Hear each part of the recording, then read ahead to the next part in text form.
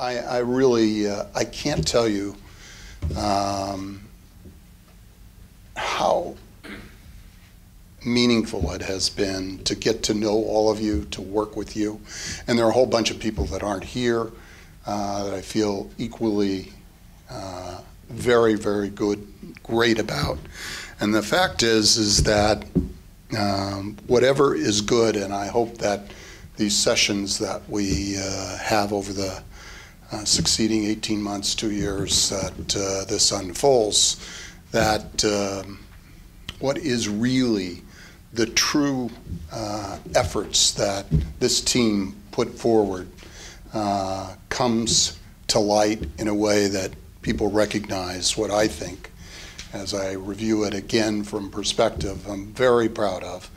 And everything that was good that happened was because of the people who worked in the fields for us as a team.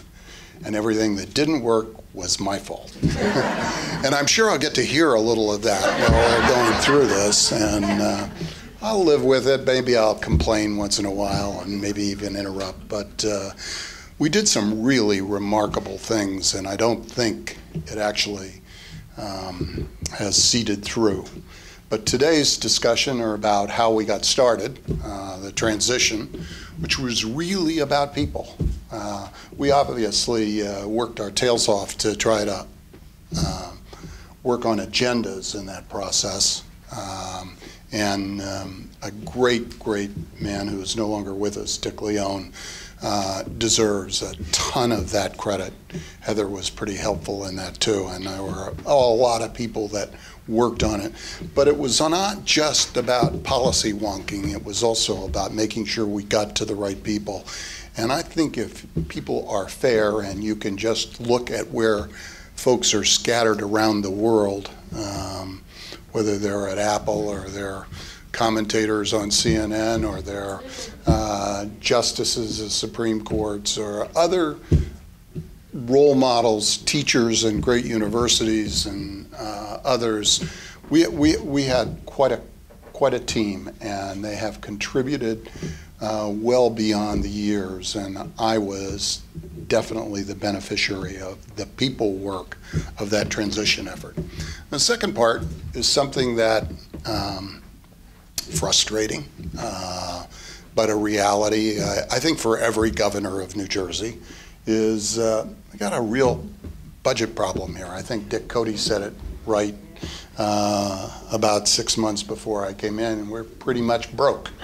And I think you could probably repeat that today for Phil, and I don't think it's not a partisan issue. The structural challenges that come from managing the finances of this great state because of cumulative judgments and decisions that are taken have left everyone with just a series of not so good choices.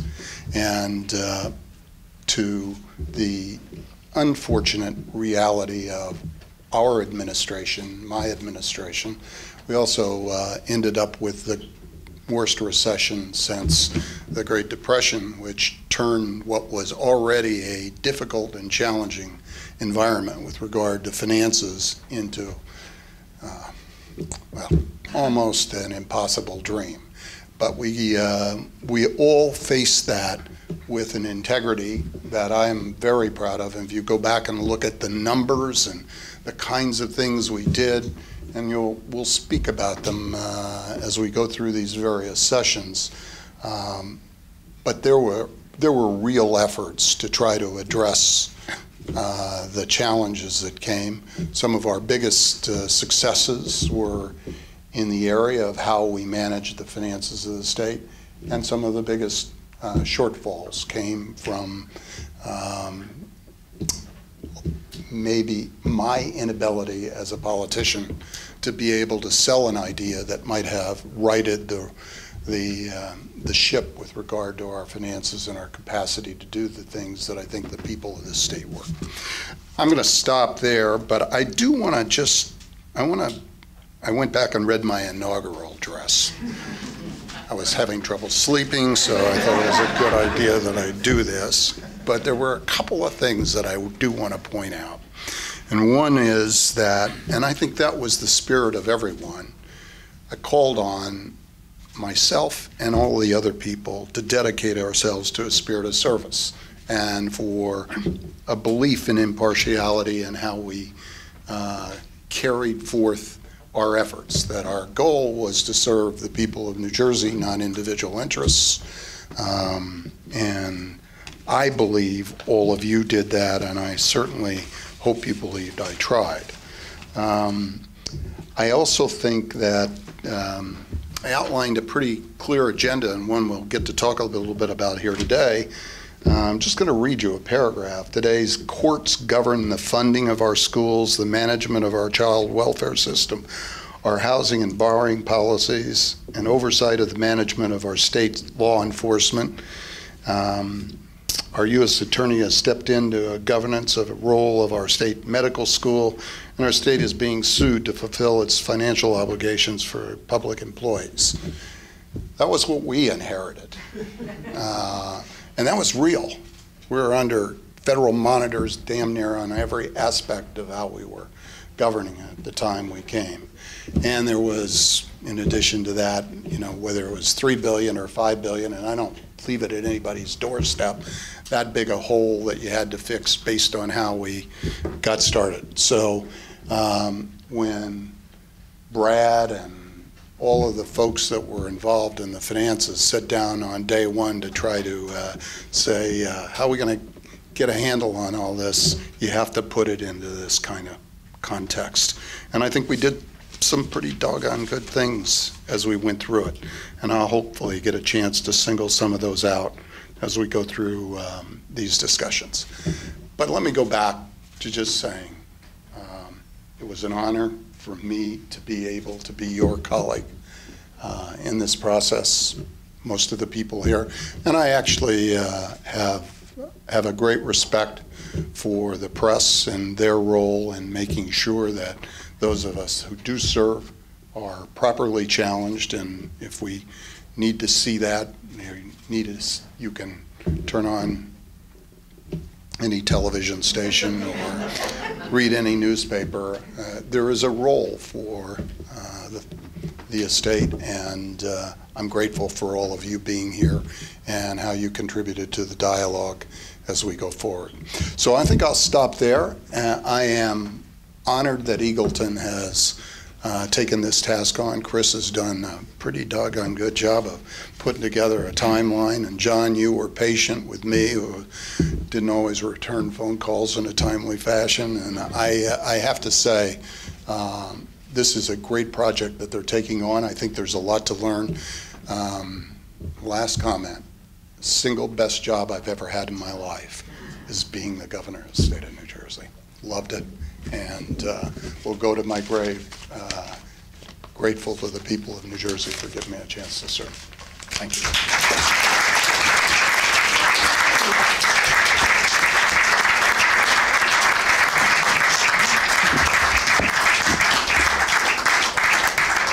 So as you'll see on the program, the afternoon is divided in three. There is will be two panels, after which there's a reception. We hope you can all stay for as much of that as possible. And we'll start this panel with Heather Howard. Thank you, John, and thank you, Governor Corzine. I know I speak for everyone here in thanking you for your service, and we're really excited to be here today to start to reflect on your legacy. And we have a great panel today of folks, but I will start by saying we are, as you noted, hampered by not having some dear friends here. And of course, you mentioned Dick Leone, who chaired your transition, and we all mourned his passing. There are other folks we wish could be here today with us who couldn't. Maggie Moran played such a critical role in the transition. So Stu Rabner and Ed McBride, now sitting on the bench, can't be here. So Matt is going to, I'm sure, ably step into those shoes, but those are quite shoes to step into. So we're actually hoping that you'll help us crowdsource some of this because we don't have everybody. So we know this is not a shy crowd, and so we hope you'll speak up. And if we get something wrong, if we forget something, and this nothing is set. I talked to John Weingart about this before. We just have the start. This is the start, and we hope people will help fill in. So what we want to do in our time here briefly is talk about how the campaign informed the transition and the setting up of the governor's office. And so I'm going to start with Tom on that. And then Carl, we're going to lean heavily on, who was vice chair of the transition, is going to talk about the transition and the setting up of the governor's office. And then, of course, one big theme if you go back and look at Governor Corzine's inaugural address, was ethics and setting the tone. And so Matt's going to talk about that. And then there was a lot of rethinking what government was going to look like. And of course, that included setting up the public advocate. So we're going to hear from Ron about that. And then maybe plant some seeds for the second panel and future discussions that we're going to have. So that makes it sound more formal, I think, than it's going to be. But Tom, can I call on you first to talk about that transition? How the campaign and the, right? Sure. And there was a Senate pick in there too, right? I mean, a Senate selection. If I might, Heather, what I'd like to do is start by maybe just reminding us all and do a little bit of a scene setting about the environment in which Governor Corzine took office. And this, I think, will be a good preface, not just for this panel, but if I might take the liberty of using some of our time to prepare for my panel later on. But I think it's relevant because I think the same things that informed choices we made in the transition also ultimately informed what the first Corzine budget looked like. And so a lot of that was both, at least viewed on our part, as an antidote to the political climate in the state at the time, as well as an expression of the ideas that we talked about during the campaign, but probably more importantly, the biography of the governor and the unique skills that we promised the people of New Jersey he would bring to the task of governing the state. And so if you remember, first of all, in 2005, we were running then for governor to succeed, essentially, with the exception of Dick Cody's interim period as acting governor. So we were running to succeed a governor who had resigned amidst a bit of a scandal. And I think he was also a governor who at the time was viewed as very much a part of the Trenton culture and the Trenton establishment. And so we were very cognizant of positioning Governor Corzine, then Senator Corzine, as something very different from that. There were a series of, I don't want to say scandals, but there was clearly an awareness of a culture in Trenton of folks who might have made decisions that were in their interests first rather than in the interests of the people, whether it was office holders who held multiple jobs and used those multiple jobs to gain multiple pensions, whether it was earmarks for pet projects for members of the legislature, for organizations in which they were intimately involved, resignations for one reason or another. So there was clearly, I think, a sense, and I think it was probably really brought to greater public interest because of the McGreevy resignation. But there really was this sense of this sort of culture of corruption in Trenton, and we really, throughout the course of the campaign in 2005, were trying to position Governor Corzine or Senator Corzine as somebody different and not from that world. Having said that, I would also say that particularly for those who are still involved now and know what the State House press corps looks like in 2017, the difference between now and then is extraordinary. I mean, the shrinking of the press corps had begun. The reorganization of that business had begun, certainly, by 2005, but there was still a very robust State House press corps. There are several members of the State House Bureau of the Star-Ledger who are there with us today, all with their new Pulitzer Prizes in their pockets and all looking for the next one. And so there was a very, very, I think, aggressive posture of the press, both in terms of their reporting and in terms of the point of view of the editorials, which also shaped, I think, how we were all thinking about how decisions would be perceived and processed through the media for the public. So I think all of those things, particularly as it relates to some of the early decisions we made in the transition around ethics, the decision to appoint a federal prosecutor as the governor's chief counsel. I mean, I think there were a couple of things we did very early on that were reflective of the kinds of things we promised to do during the campaign and were in some ways reactive to that culture that I just talked about, that I think really, really shocked a lot of people in Trenton. I think Stuart Rabner's appointment certainly did. I think some of the ethics rules and financial disclosure rules that we opened the administration with caught people's attention. And so I think, at least in that respect, I think we were able to do at the onset of the administration, the beginning of the transition, to send the signal that we had intended to send through some of those very early moves. And Carl, do you want to pick up on that thread of, in terms of approaching the transition and approaching the cabinet picks and setting policy agenda? First of all, I just want to say nice to be at a high school reunion when everyone doesn't look all that much different than they did 12 years ago. I also want to apologize to the governor for not wearing my sweater vest. A story that he may or may not recall, but one time I showed up on a campus, he was giving a speech, and these students came running over to me and said, "Senator Corzine, Senator Corzine." I said, "Yes." So I stopped wearing the sweater vest after that. But I want to pick up on a couple things Tom said. First of all, I went back and looked at, believe it or not, I have these in my computer, the governor's policy commitments during the campaign. And the first 12 items on here say ethics. The first speech he gave during the campaign to a large audience at the Blasting School was about ethics.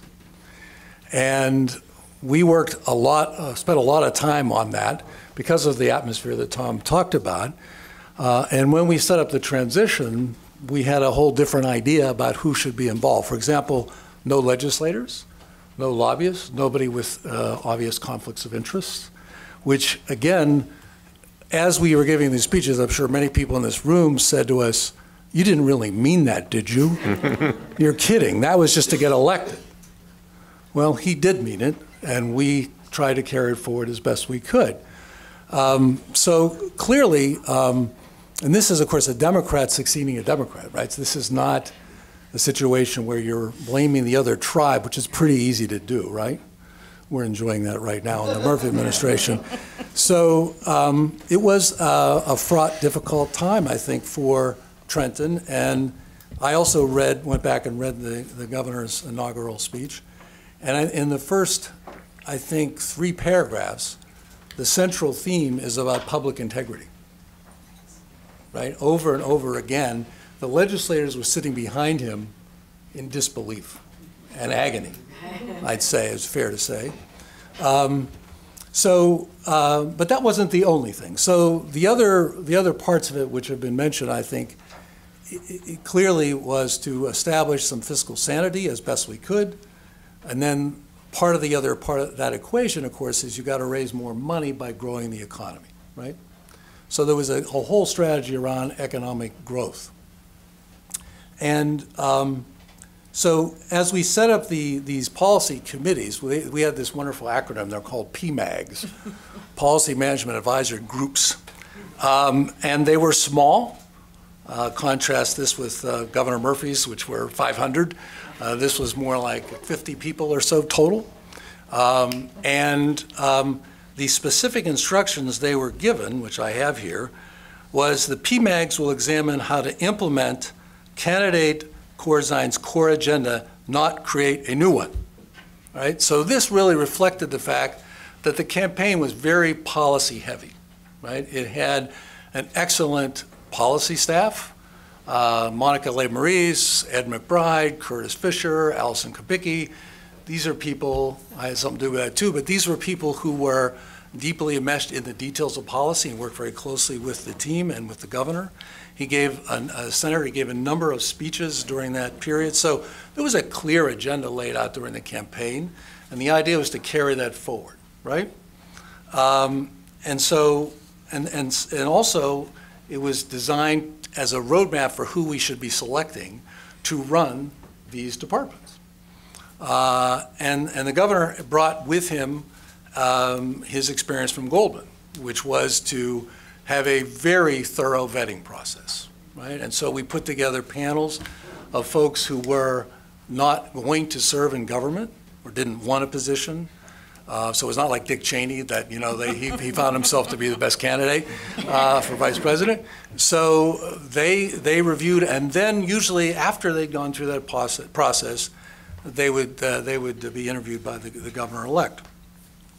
So because of that process, I would say, it is fair to say, I think, as the governor said, you did come up with some very excellent people, but it also meant it took a long time, right? Because the vetting process can be done quickly and, you know, it doesn't take much, or if you do it carefully, it takes longer. And back then, the best we could do for vetting was a Google search, which was sort of new. I remember suggesting that to somebody, and they said, what? You know, what are we going to find out? I said, well, at least we'll find out if they're convicted of some crime that's been in the paper. So we tried to do that, but I think the vetting was more by the folks that were on those committees. And the governor, the then governor-elect, interviewed a lot of people that went through that process. I can't remember more than a couple of cases where we weren't 5 or 6 deep into the process until he was comfortable with the person to nominate them for the position. The other point I want to touch on is the economic growth issue. During the campaign, I had suggested a restructuring the government, that we needed a person who would be in charge of economic growth and to create an office within the governor's office called the Office of Economic Growth. And I take pride in that because it was the first office Governor Christie eliminated when he was elected. So that meant you did something absolutely right. Candidate Corzine then said, okay, Van Horn, you find a person to run it.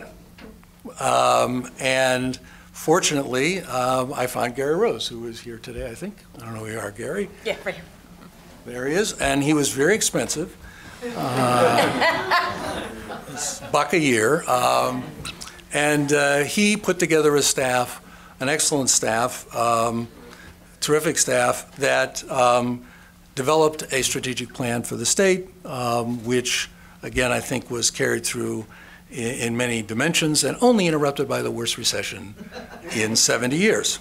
But that team then being in place was able to pivot and take action during that crisis. So I think actually it turned out to be a really good thing.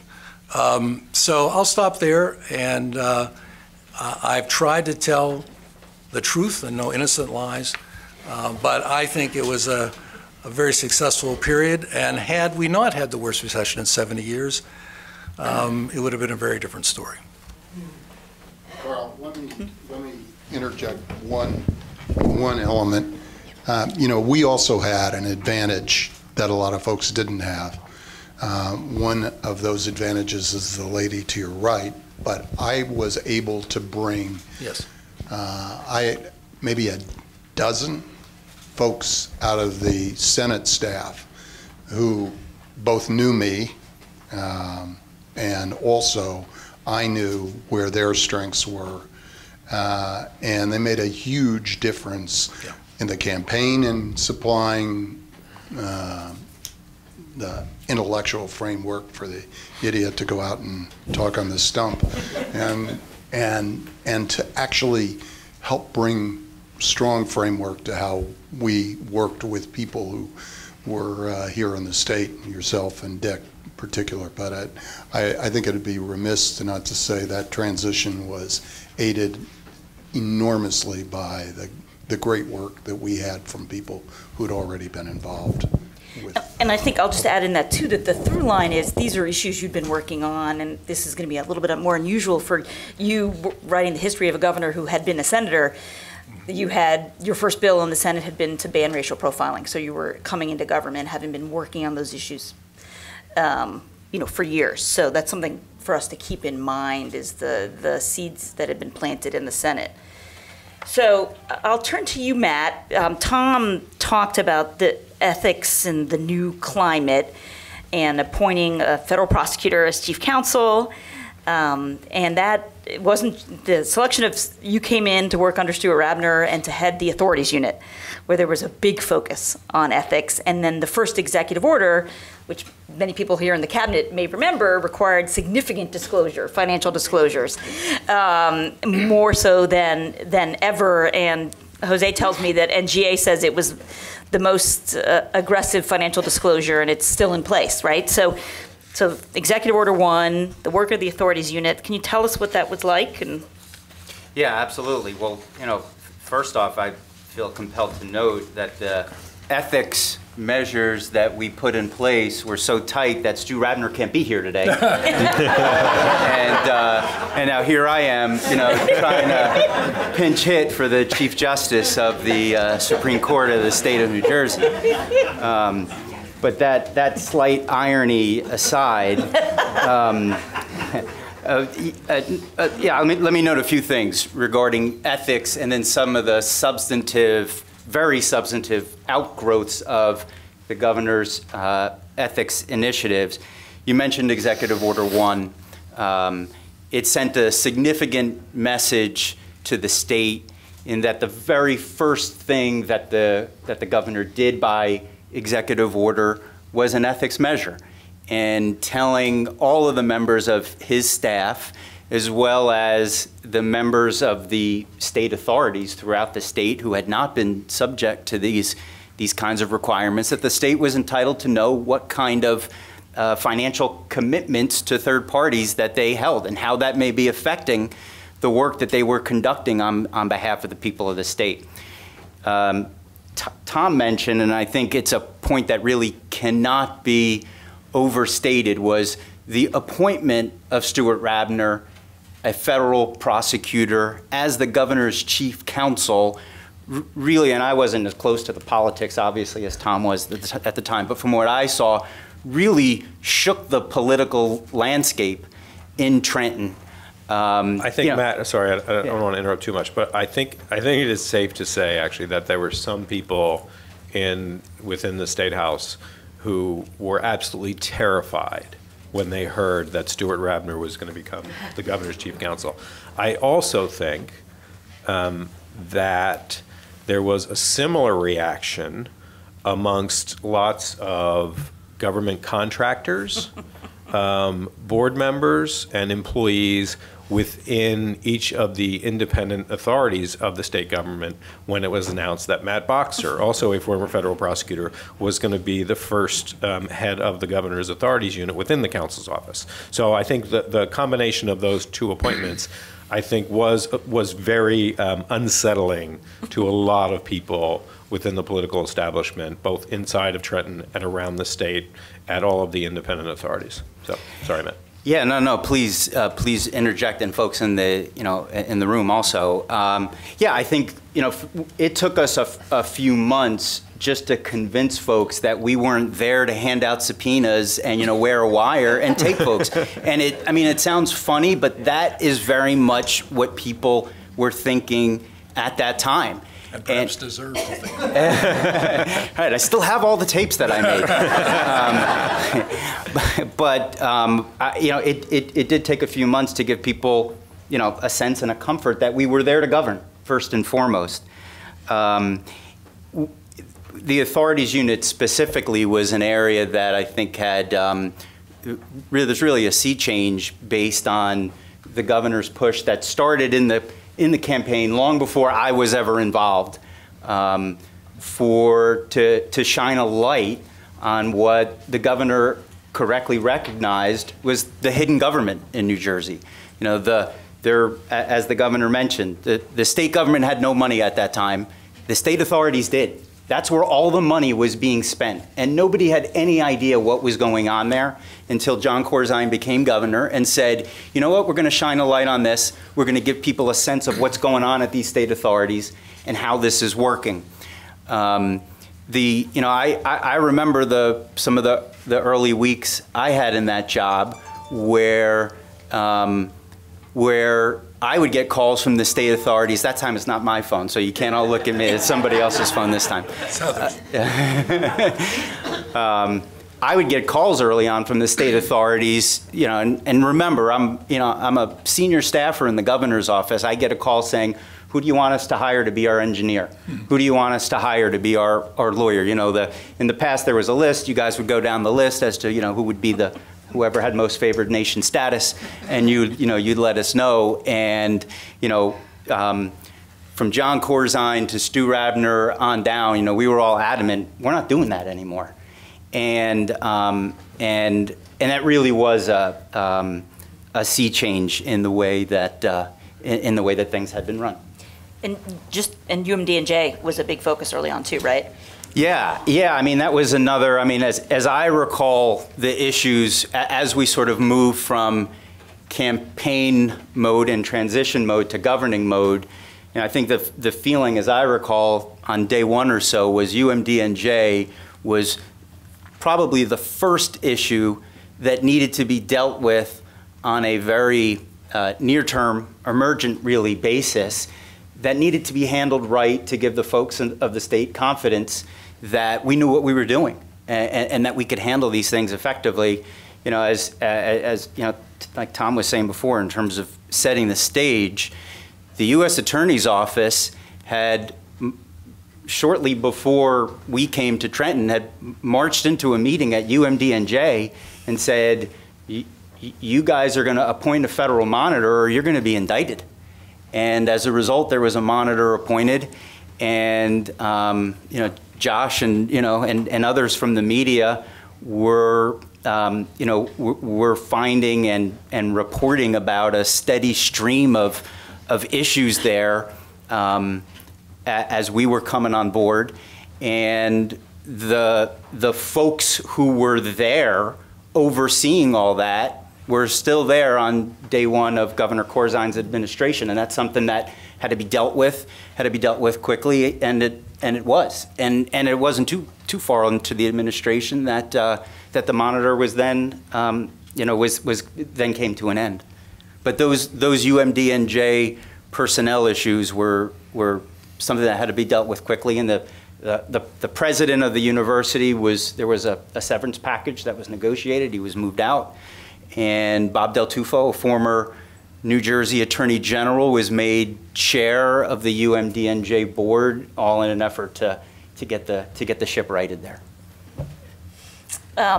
So then another focus, as was mentioned, was this rethinking government. And we know Governor Corzine came in with many progressive ideas, and one of those ideas was really implementing standing up the Office of the Public Advocate, right, Ron? Am I getting that? Department of Public Advocate. Department. And also finding this I think this thread about finding, getting outside of Trenton and finding people for cabinet positions, and picking an academic was an interesting choice. And I think we try to do, sorry, Ron, before I let you talk, but we try to do that in a number of different ways. And one of, I seem to recall that during the campaign, now it would seem very quaint, but we had something called the Corzine Connection, which was sort of a grassroots that Blair McInnes was very involved with during the campaign. And we tried to use that network to bring people into the process who might not otherwise have sought out jobs in Trenton or have been considered by previous administrations.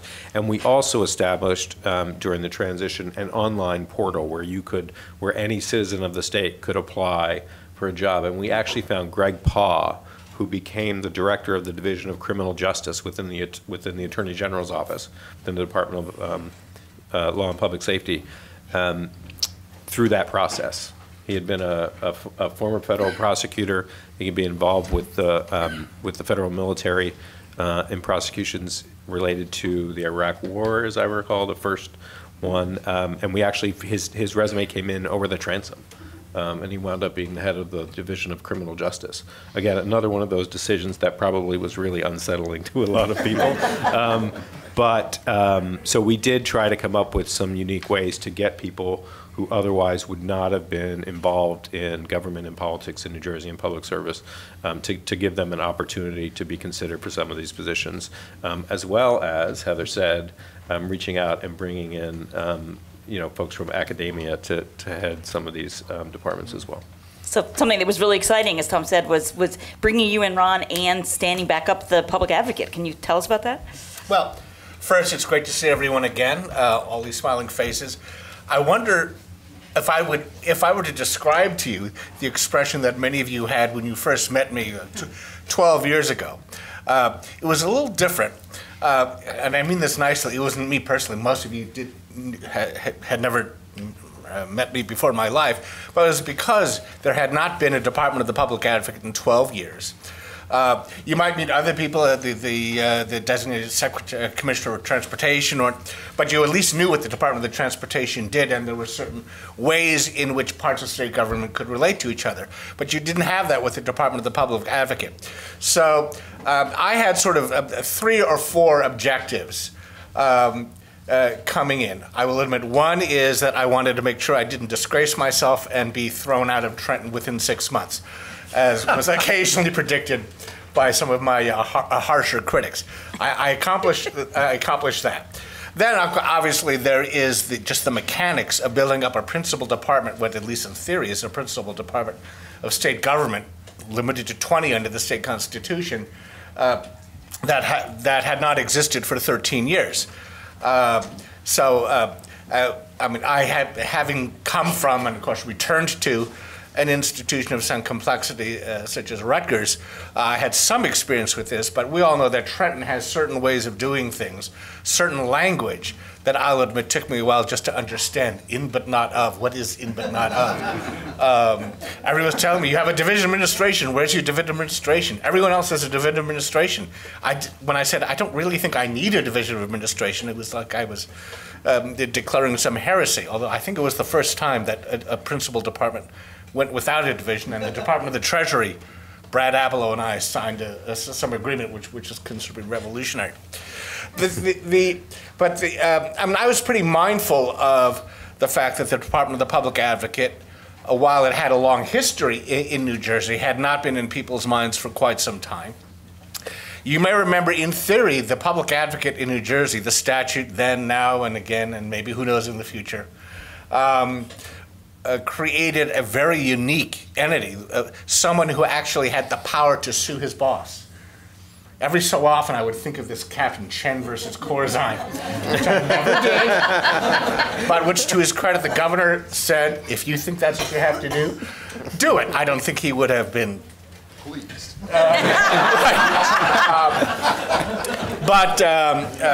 But he was always very respectful of the role that the public advocate was supposed to play. Other than, as the government noted, the other thing I was trying to think of is that, with the obvious other exception of the Attorney General, the public advocate is, by definition, the one lawyer on the cabinet, although there are others of you who were lawyers. It was, by definition, that was part of the job, and sort of part of the role to define how the legal system and public policy interact to each other. As the governor said in his opening remarks, New Jersey has a history in that regard. And not all of it always welcome by all quarters. So I could sense, oh my, what is he going to do? He's going to charge up on affordable housing and school funding and maybe throw in a little Megan's Law to boot, and then I would have lasted 6 months. On the other hand, obviously I wasn't interested in being the best public advocate about the law of flower arrangement, so I wanted to pick something that was meaningful, impactful, at least. And I'll say this in all candor, I had perhaps enough residual political savvy that I was, in the first term, I was relying upon what I think all of us were relying on, which was the possibility of a second term. So I didn't think it was necessary to charge up San Juan Hill with a lot of the issues that, frankly, I might have undertaken later on. One of them I eventually did at the governor's behest, which is the policy on immigration, and immigrants policies, which to this day I play a part in my new role, in my later role. The initial one that I took on, you may remember, because it sort of hit the correct balance between something that was on people's minds, but perhaps didn't think that I was going to try to take down the entire system, was the use of eminent domain for redevelopment. So I put my academic skills to use, came up with state constitutional law arguments before the state Supreme Court, and it really worked. There are members of the redevelopment bar who I meet to this day who blame me for the economic downturn. I don't think I can take credit for that. But the fact that redevelopment slowed, which was due to a lot of other things, but because the public advocate took that issue on, and it had some immediate effect. The other things that we took on, some of it was random because they were thrust upon me. We had the public advocate had the Division of Rate Counsel. I'll tell you, going in, I knew nothing about utility law and rate making, but that meant that I had to deal with the proposed merger of acquisition by Exelon of PSE&G. Ralph Izzo was not here today, but and so we played a role in that, and I was trying to sound very knowledgeable and confident, but I will tell you about something that I knew absolutely, at least initially, nothing, but reached a result, actually. So as you may remember, Exelon did not acquire a PSE&G, and there were all the progressive organizations were actually commending the governor of various policy people and the public advocate for causing that result to occur. The other issues that I I picked up what I thought were a few, quote, safe issues. Childhood lead poisoning. Who could be in favor of it? But there's always something about what it's going to cost. And there, of course, like all of us, the public advocate, no less, always had to worry because of the state budgetary crunch. You can advocate for all sorts of things, but the minute it costs more than a few cents, then there's some obvious political implications, and probably where I had the most interaction with you all, it was something which everyone agreed was a great idea, but who's going to pay for it? So I received a huge education myself. Those of you in this room who interact with all will laugh at the fact that now that I'm back here at Rutgers, back in academia, they consider me to be like a political insider, savvy. Hopefully I'm somewhat in between, but I view my experience in Trenton as a highlight of my career, and really taught me the way this state works, sometimes the way the state doesn't work. Thanks, Ron. And just while we're on this sort of idea of reshaping government, I think we'd be remiss if we didn't mention that also in that first year, Governor, you created the Department of Children and Families. You know, you mentioned earlier in the face of getting us out of the litigation and the court monitoring of our child welfare system. Also, one of your early executive orders was created the Office of Homeland Security and Preparedness. By March, you had done that, and you brought together the emergency preparedness and the Homeland Security, the counterintelligence work. And in the theme of picking Tom, I think the outsiders, Dick Conyers, who came from the DEA, and wasn't he also maybe a spook? I don't know. Was he CIA? There was always that. We're not allowed to say. Yeah, he was. Not allowed to say. Not allowed to say. Okay, but he had some interesting holes on his resume, right, where he'd been doing some interesting things. So you brought in Dick Conyers, and of course, I want to mention Jane Oates was another one of the non-traditional people who we pulled up to Trenton. So those are sort of structurally, I think we want to remember to think about creating the new departments and restructuring. Do you want to say something about that, or? Well, I think that the unique challenge that we had as an administration is we were all ambitious on a social justice, improve the lives of all New Jerseyans, not just those that are doing well, in an environment where we didn't have two nickels to rub together, and we needed to be able to organize in a way that was more focused on that. And so that tension went on, not just in the transition thought process, but it was an everyday reality. I'm listening to Ron talk, I remember the first 3 months he was there, he couldn't get an office, and he couldn't get a secretary. Poor guy was being asked to do unbelievable stuff. I thought he was going to sue me. How the hell am I supposed to do this job?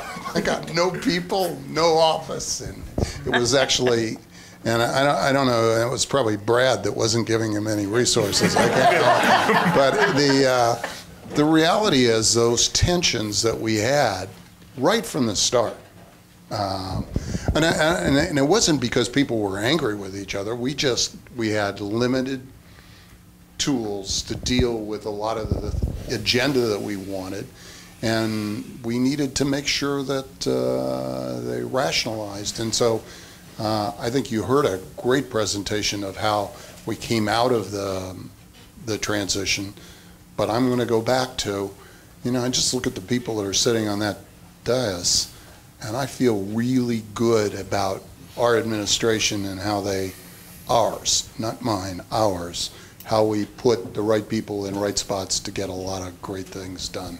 And this is indicative of it.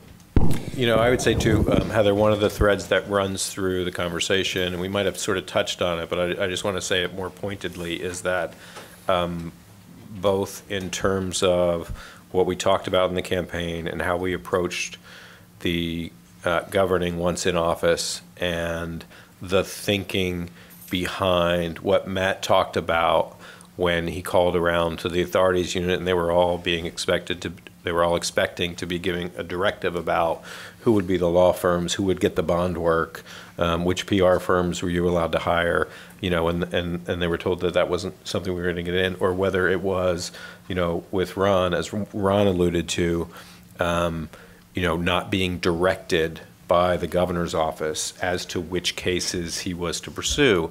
I think all of that, the common thread about that defined our approach, at least as we saw it, is that we were very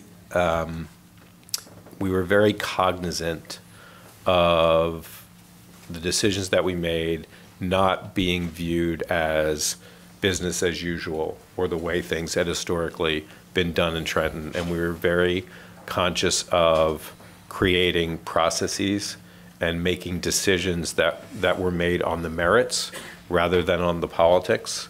And particularly, and we'll talk about it a little bit later, but particularly that was the case where we were talking about the expenditure of taxpayer dollars, whether it was through the government itself or through ratepayers or,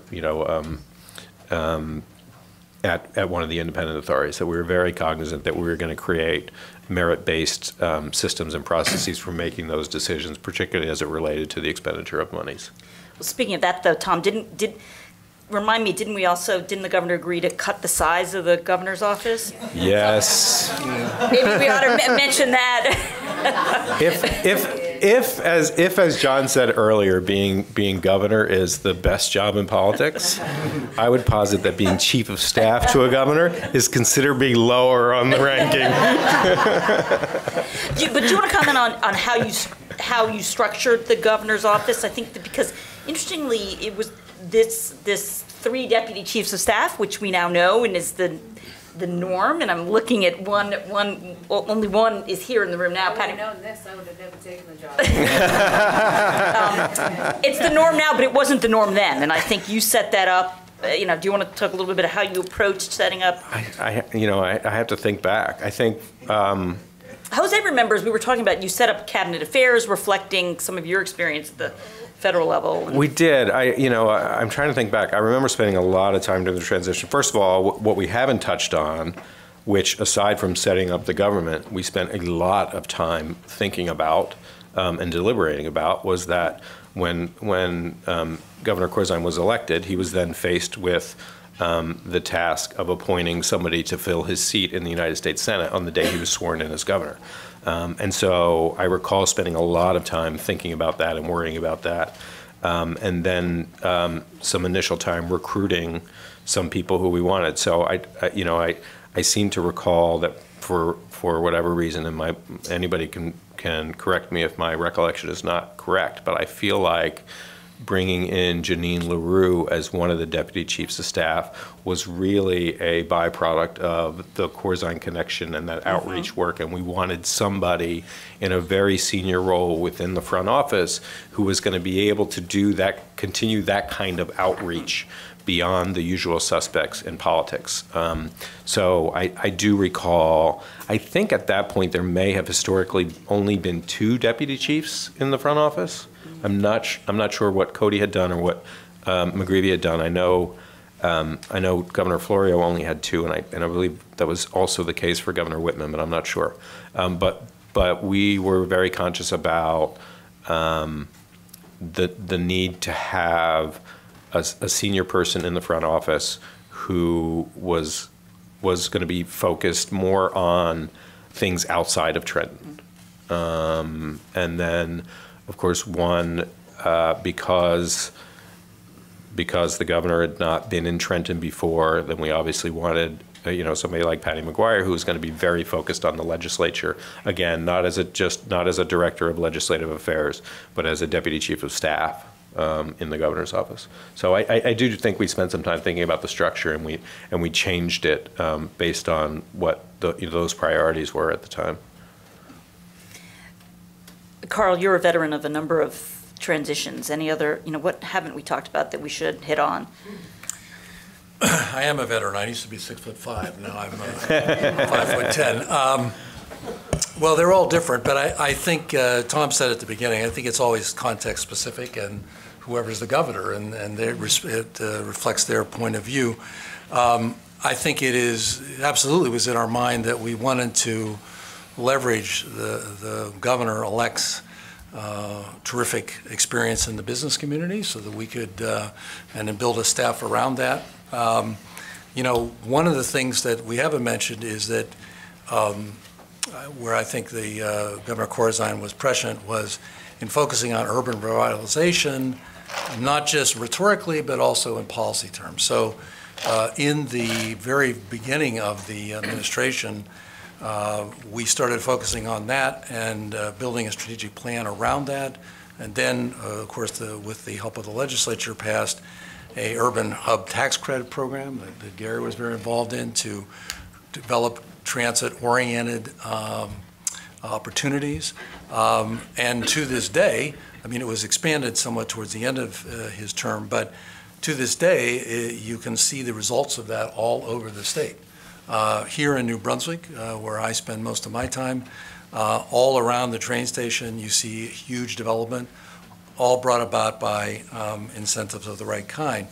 And I should also mention that, just while I've got the floor, when I was the chair of the Economic Development Authority, and the first meeting, a reporter came up to me afterward and said, which of these that you just approved are campaign contributors to Governor Corzine? And I said to him, I have no effing idea, and I don't care. And I understand why you're asking that question, but I don't expect you'll ever have to ask that question to me again.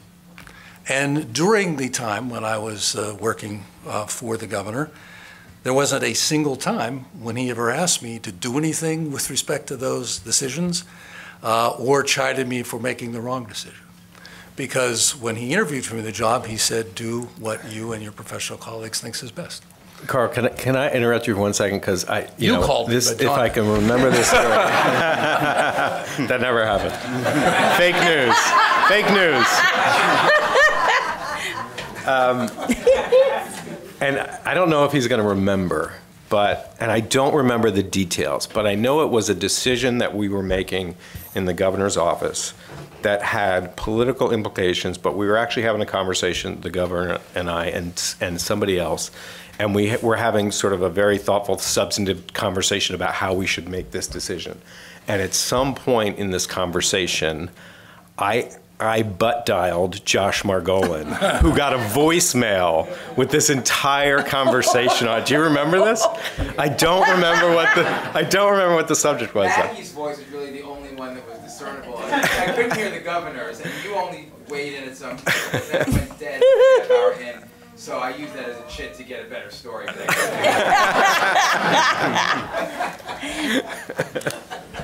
it seemed like it was very high-minded for And it was not a setup at all. So from your voice the next morning, it didn't sound like it. I always knew there was something going on there. Sorry, Carl. Heather, I do want to make two observations, if I can remember the second one. The first one, though, is in the transition, one of the things that was absolutely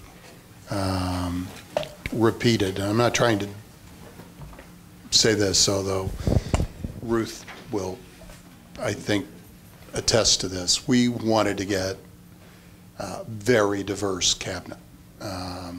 And we wanted to get women into positions of authority and on merit, not on any other basis than, in the same way we felt about ethics, we felt like we had to open up the avenues of opportunity for people, and that was something that I think, Carl, you knew that if you came with a list of people that were all white males with sweater vests and beards, they were probably not going to work as we went forward.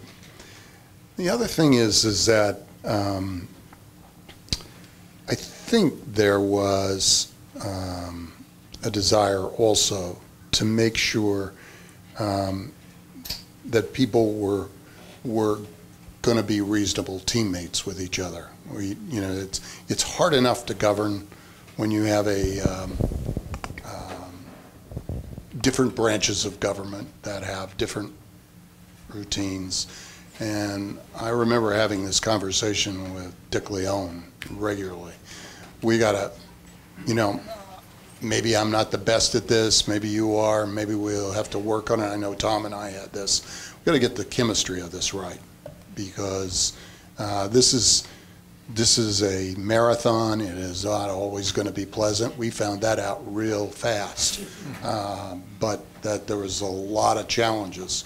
If you don't have the chemistry of the people right, and as opposed to my experience where you grow up in an organization, you work there for 20 years, and the people that don't have right chemistry somehow seem to fade. Here you're putting everything together at once. We didn't do that perfectly, but we were attendant to that, and we were, I think, and I'm proud to see that Governor Murphy has taken this even a step further. I think there is a real attention to making sure that the administration looks like the people that we are trying to serve. Matt, do you want to say something on that? Yeah, one other issue that we haven't touched on that I think is an important one, and I can work in my other former job, is that a thrust, one of the topics that was really a thrust of the governor's campaign was creating an office of the state comptroller. Mm-hmm. And I wouldn't want to end the session here today without referring to that. And after the election, obviously the governor succeeded on creating the office and standing it up. I think one of the important recognitions of the governors that was reflected there was that a large percentage of expenditures in the state happen at the local government level. And historically, there really hadn't been, from the state itself, any concerted effort, sporadic efforts, I'd say, but really no concerted, consistent effort from the state itself to really look over all that spending and see whether it was wise, whether that money was being well spent. And I think that's another, and so the creation of that office that had specific authority to oversee not only what state government was spending, but the state authorities, the towns, school districts, right down the line, is another lasting legacy from the campaign that I think will bear fruit years going forward. Thank you, Matt. I think that's a good point, because I want to highlight that we're anticipating, as John Weingart mentioned, future panels that'll focus on issues like infrastructure, ranging from, you mentioned asset monetization, but the tunnel, which is something you'd been working on since your time in the Senate, and you'd secured funding for that, and school construction. Another panel probably on the general Yes? Sorry, before you close, I think Brad wants to say something about the other I point. want to ask a question, not say So I'll something. just finish this thought, and I'll turn it to the Please. crowd.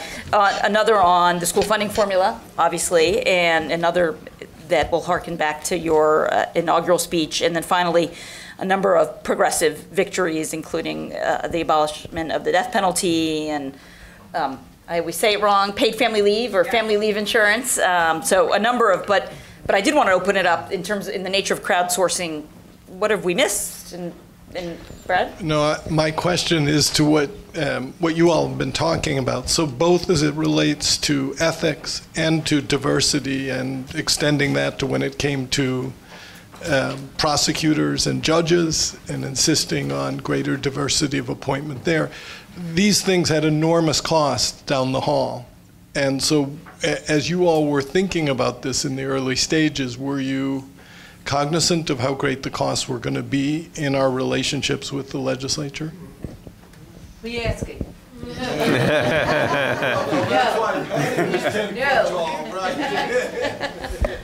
No. Kastner? No.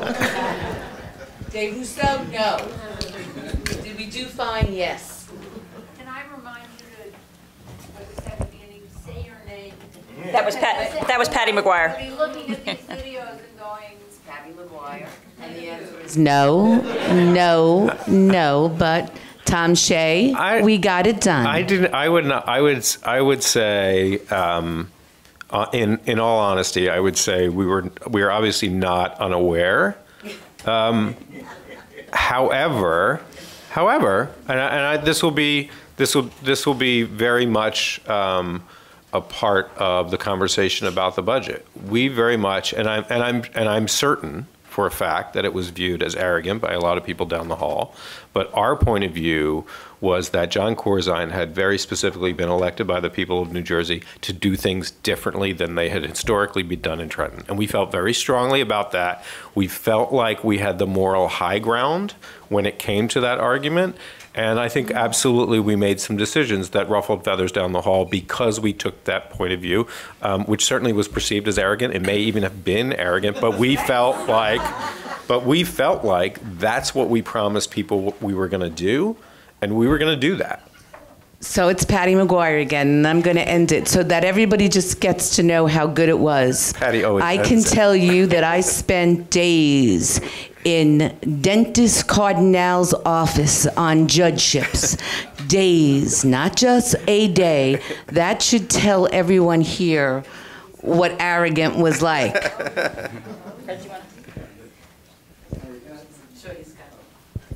Yeah, hi. So I'm Dr. Fred Jacobs. I was Commissioner of Health and Senior Services. I wanted to go back to the UMDNJ issue because commissioners sit on the board of UMDNJ ex officio. And I was there that day when Chris Christie walked in with his staff and told us that unless you signed this deferred prosecution agreement, there would be an indictment. And because of the indictment, you would no longer have any Medicare funding. In other words, if you didn't sign it, the hospital would close the next day. University Hospital in Newark would close the next day. And you would think that that was a pretty simple decision to make. But in the session that followed, it was far from unanimous. There were people on that board who didn't believe him, who felt that they wanted to call his bluff, quote unquote. And Bob Del Tufo, I think, really took a very great leadership position by outlining how clearly, how big a risk that would have been. That had we voted the wrong way, what would have happened the next day was just inconceivable in terms of the health care of the city of Newark, the political aspects of the city, all of it would have been terrible. So it sounded like easy. You know, the feds come in, they say you're going to be indicted unless you do this, and everybody does it. That was not how it went down at all. Finally, was a vote. It was closer than you might have expected it to be, but there it was. I wanted to make one other point because everything's been so serious. See, I wanted to talk about the sense of humor, somewhat distorted sense of humor that the governor had So this is a very, very quick anecdote. I was This governor? No. The very. Yeah, that's why I said it like that. I was in Atlanta, Georgia. It was September 12th, 2006. And I was in Atlanta, even though there was a travel ban, because the department was getting a national award for our HIV, a rapid HIV program. And there I was, and the phone rings, and the secretary says, "Governor was on the phone." Gets on the phone, starts singing "Happy Birthday" to me. That's how I knew it was September 12th, because that's my birthday for those who need to know that. And he sings "Happy Birthday," and I'm really touched by this. I also told him, don't give up his day job, because the Metropolitan Opera probably wasn't going to call. And he says, there's going to be a hearing on needle exchange, which is going to occur in the Senate Health Committee on Monday. I want you to go testify for that. And I said, well, here's the problem with Monday. I promised that I'd be down at Burdett Tomlin Hospital in Cape May Courthouse because I was tried to go there twice, and for some reason it didn't work out, and now the doctors are canceling their office hours. They're going to be there. Van Drew is going to be there. Joanne Carasino, the CEO, is really looking forward to it, so I have to go.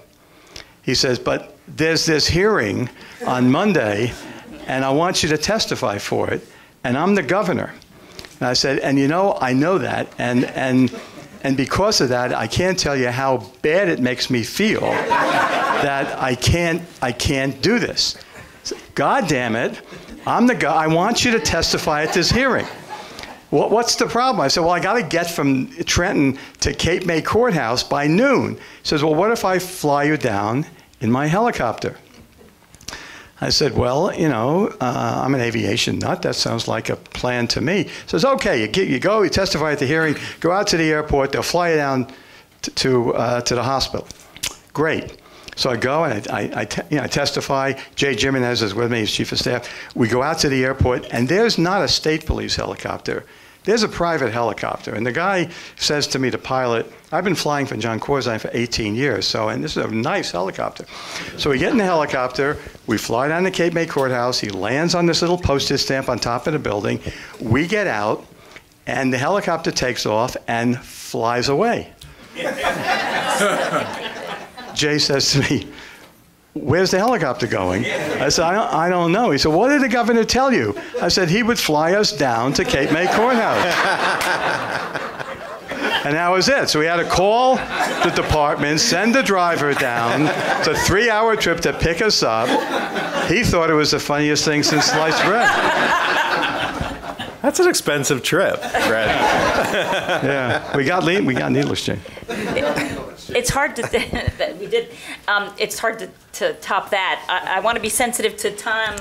Do you need us to wrap up? Yeah, I think we'll have to wrap up in a minute to change the panel, right? Okay. Well, so we gotta let the lady. You're in charge, right? No. I want to be. I just wanted to see if. I think this has been a great discussion, and really this is just the start, and I hope this has gotten everybody's juices flowing in terms of, so that we can follow up. So please join me in thanking the panel. Thank you.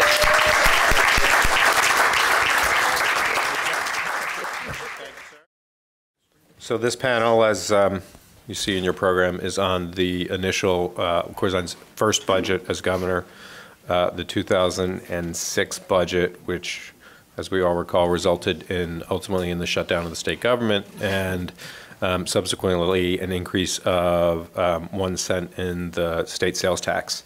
And so I want to thank all the members of the panel for being here. Brad Avalo obviously was the state treasurer, the first state treasurer. Dave Rousseau and Bill Kastner, who you might all know as a Corzine administration state treasurer and a chief counsel to the governor in the Corzine administration, are actually here as the staff representatives of the Senate Democratic Caucus and the Assembly Democratic Caucus in the 2006 budget fight. So even though they were subsequently Corzine administration we were on the Red Sox, we were traded to the Yankees. So they're going to give us some perspective from before they crossed over to the right side, and then obviously because that budget fight was such a public spectacle. We have Josh Margolin here as well, who was with the Star-Ledger at the time. Thanks, Josh. Who will give us some perspective on how the fight was perceived and played out in the newsrooms and how it was covered by the State House Press Corps. And then Patty, of course, as she just told you, led all our negotiations with the state legislature, which she was very happy to have done and is grateful for the opportunity to serve. How many times did you try to resign? At like 6 a.m. in the morning, the 12th day, yeah. And I think I cursed Bill Kastner up. So just by way of reminder, a little bit of, I feel like I need to apologize to Bill Kastner before we even start because because this did become such a big fight and he was on the other side at the time. But if we're going to be truthful and honest about what happened, then we have to tell it from our perspective. So I think the climate that we were in, as we talked about at the beginning of the last panel, was one not only in which there was, a perception of a climate in Trenton that wasn't working for the public, and that related, as we talked to, a lot of ethical issues, sort of pay-to-play kind of issues, government contracting, those sorts of things. But it also was evident in the state budget and sort of this recurring fights that were happening over the state budget each year due to a lack of resources to meet the spending needs of the state.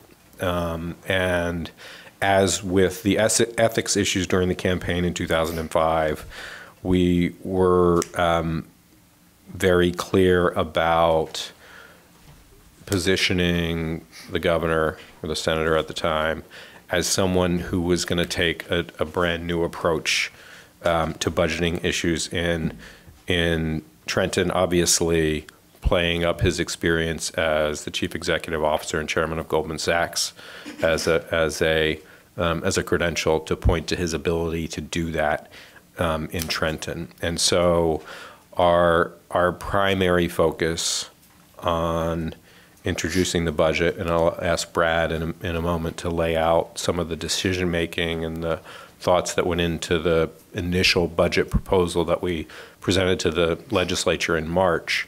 But our broad strokes thinking was that we were going to present a budget that that matched recurring revenues with recurring expenses, rather than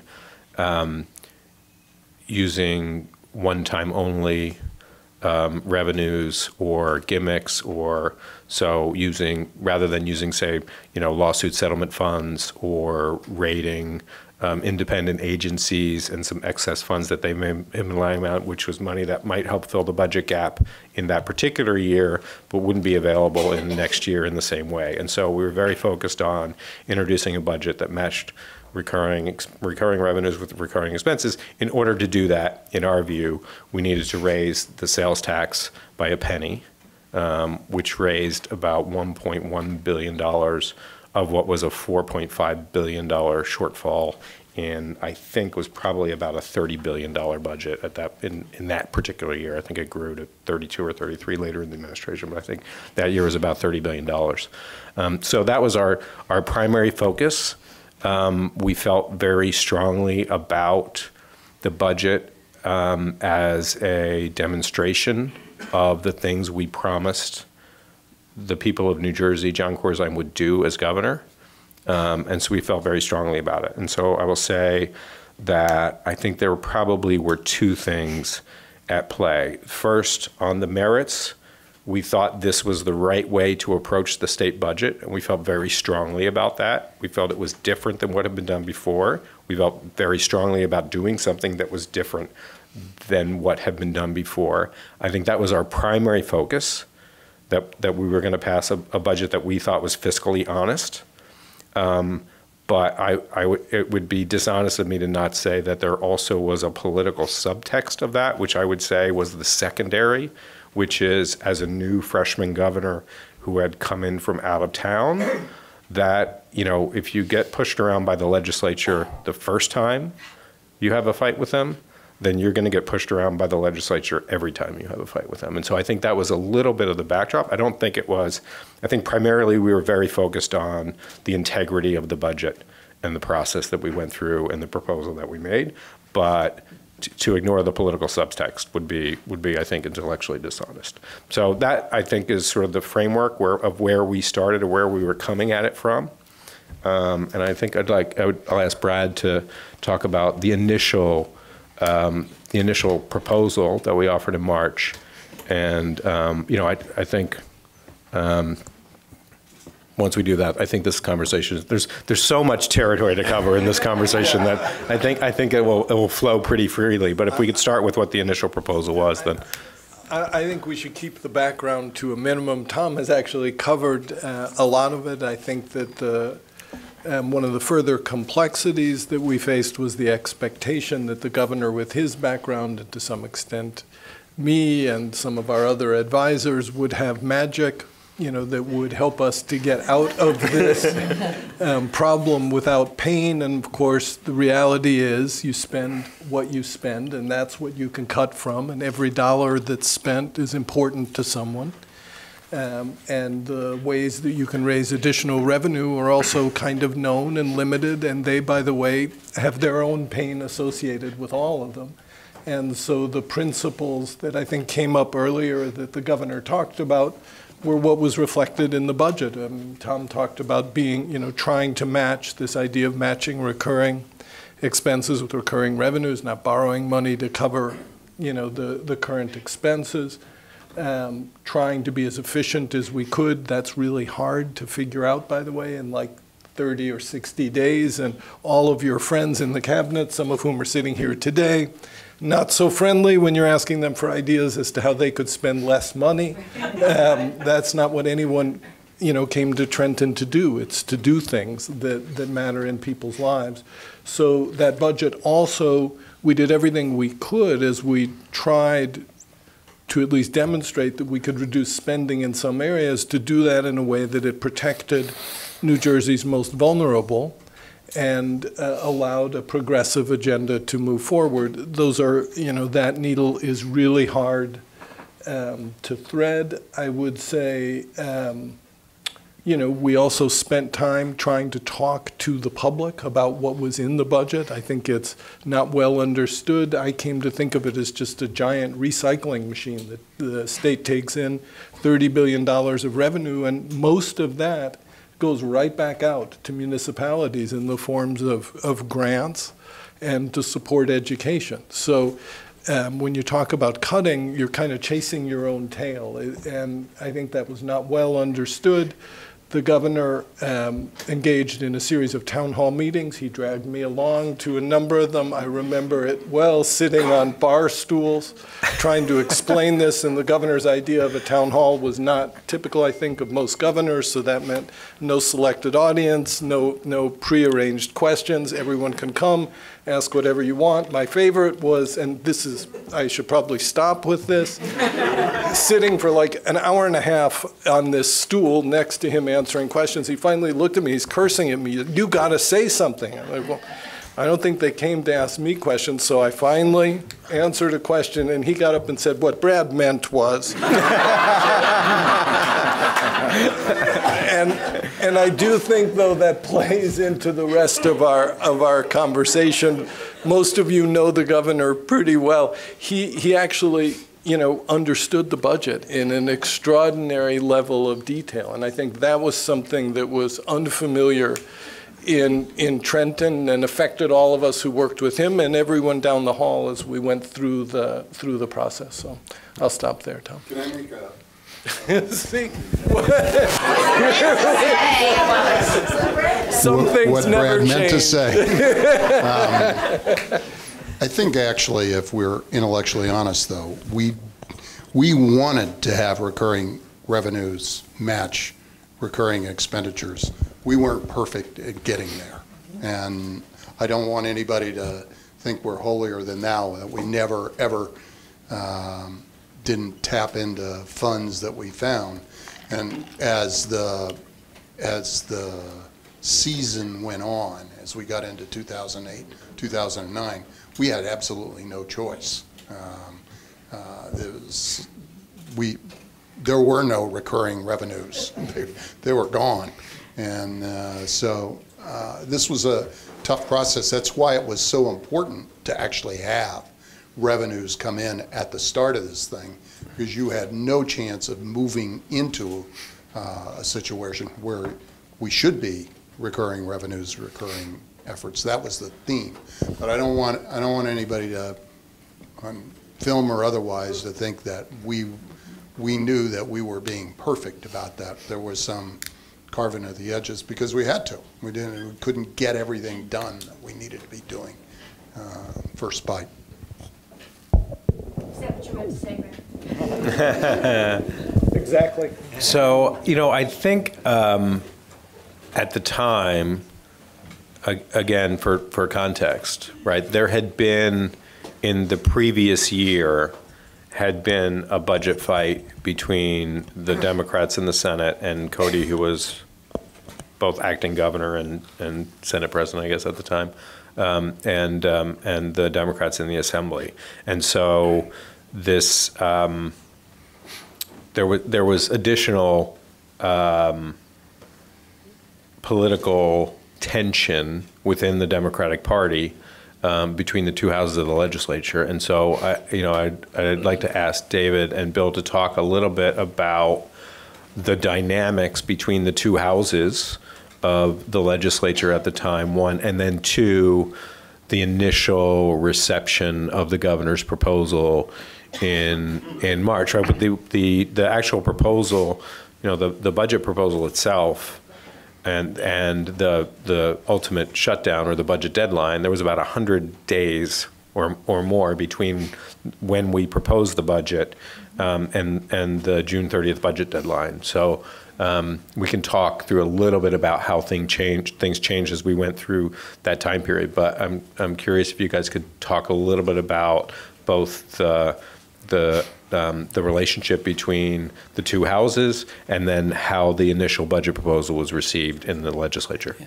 I think, I had the distinct pleasure of Bill and I both had the distinct pleasure of being in the front lines of both of those battles. And in 2005, and I think this was what led to Dick Cody being more aligned with the governor than Joe Roberts at the time, is Dick Cody went through that same thought process in 2005 in the budget about whether to cut rebates or raise the sales tax.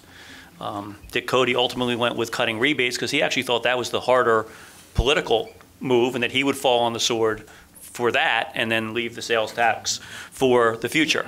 Little did we know that the Assembly, who was running for that year, because the Assembly wasn't, the rebate issue was a big issue. And then also, little did we know that a gubernatorial campaign that we thought we were helping would join in the sidelines and say, "Oh no, you shouldn't cut rebates." And that's that was a little bit of the miscalculation there. And so I think that led to when, and that basically what it came down to that year in 2005. I think it was just cutting rebates or not cutting rebates. Look, I mean, the other dynamic here, and it's the elephant in the room. It's the elephant in the room right now in New Jersey politics.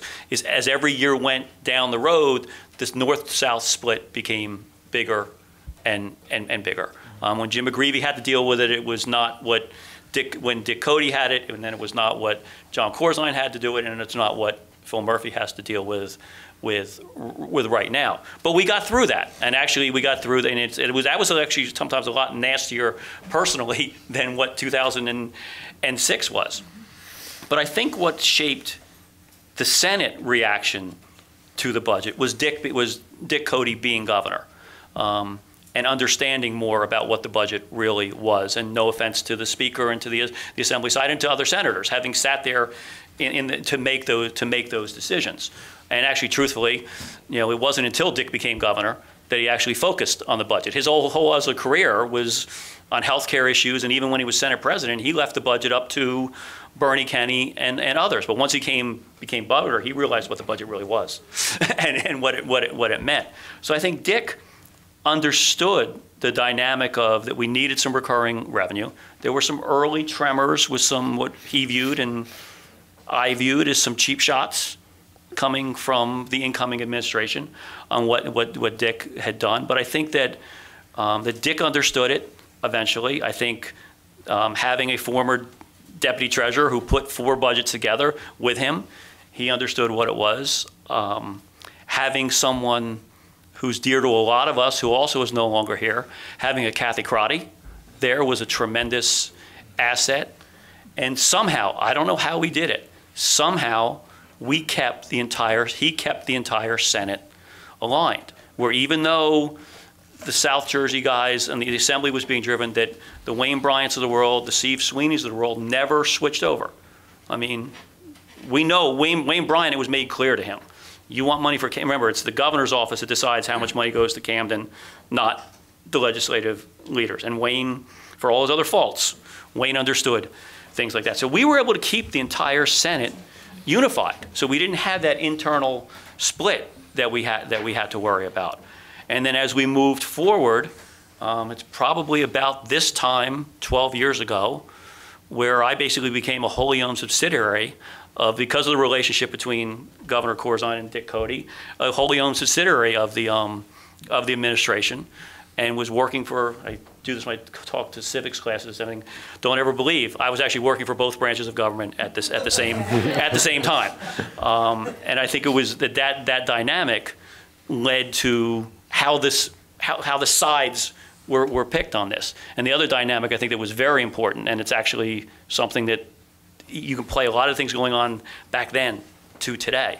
The other thing that was very important in this whole structure was that Joe Cryan was able to keep enough people. I think, what did you have? You only had a majority of like 44, 40, 42, 43 maybe even, right? It wasn't today's majority. It was about 48.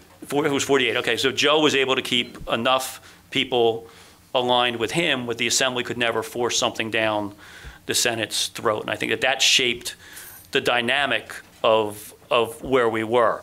Now, as we get down, I'll let Bill talk more about that dynamic before we later go back to more about how we ended up coming to a deal and everything at the end. First of all, thank you for not booing me. I appreciate that very much. I think I agree with I think how Tom posed the question and what Dave was saying. I think the Corzine administration was inheriting a pretty adversarial climate to begin with through no fault of the administrations. I think the previous year, as Josh reported, almost ended up in a state shutdown. You had north-south politics. You had policy debate over the importance of property tax rebates. Assembly had a chip on its shoulder that the Senate wouldn't do a constitutional convention on property taxes. So you have kind of the Assembly felt surprised at the budget address the year before. So you have a little bit of that backdrop. And then the Assembly reaction was, holy cow, wait a minute, the governor's up the governor has 3 or 4 years to recover from this. We have primaries next June. The administration's playing poker with our money politically. Some of us were around for Governor Florio when Democrats were sent to Siberia for over a decade, Watergate-type majorities for Republicans. That was over the sales tax that was increased and then repealed. You had paid professional pollsters coming in, briefing the Assembly caucus, saying this is horrible. You can't. You guys are barely keeping a finger in the dike of the McGreevey tax increases, and now you're going to have an identifiable sales tax increase. This is, you guys have to fight this at every turn. And then you had policy concerns as well. To some degree, sales tax regressive, that was certainly not an overriding concern. Sales tax being dedicated to the general fund, you heard a lot of chirping on that. This money's just going to be pissed away. We'll never see it again. We have a chance. If we're going to put our necks out and raise the sales tax, we should, make sure it's for something like property taxes. So you kind of had a disgruntled Assembly to begin with, an Assembly that felt like it was going to be the guinea pigs when it came to the accountability of raising the sales tax, and then ultimately I would argue a policy concern about dedication of the revenue. Patty. So I think what we forgot to talk about was the fact that there was subpoenas. There was Tom Kaine, Senator Kaine, and the Republicans on the Christmas tree list. So if we start when we walk through the door and Brad Abloh was establishing the budget the first year, if everyone recalls, and Josh, you're going to recall because you wrote the stories, was we had all of this, we took out a lot of items in the budget. And those items were perceived as Christmas tree lists, and then Chris Christie made lots of noise about it, to the fact that during the budget time for us, toward the end in June, we all got subpoenaed.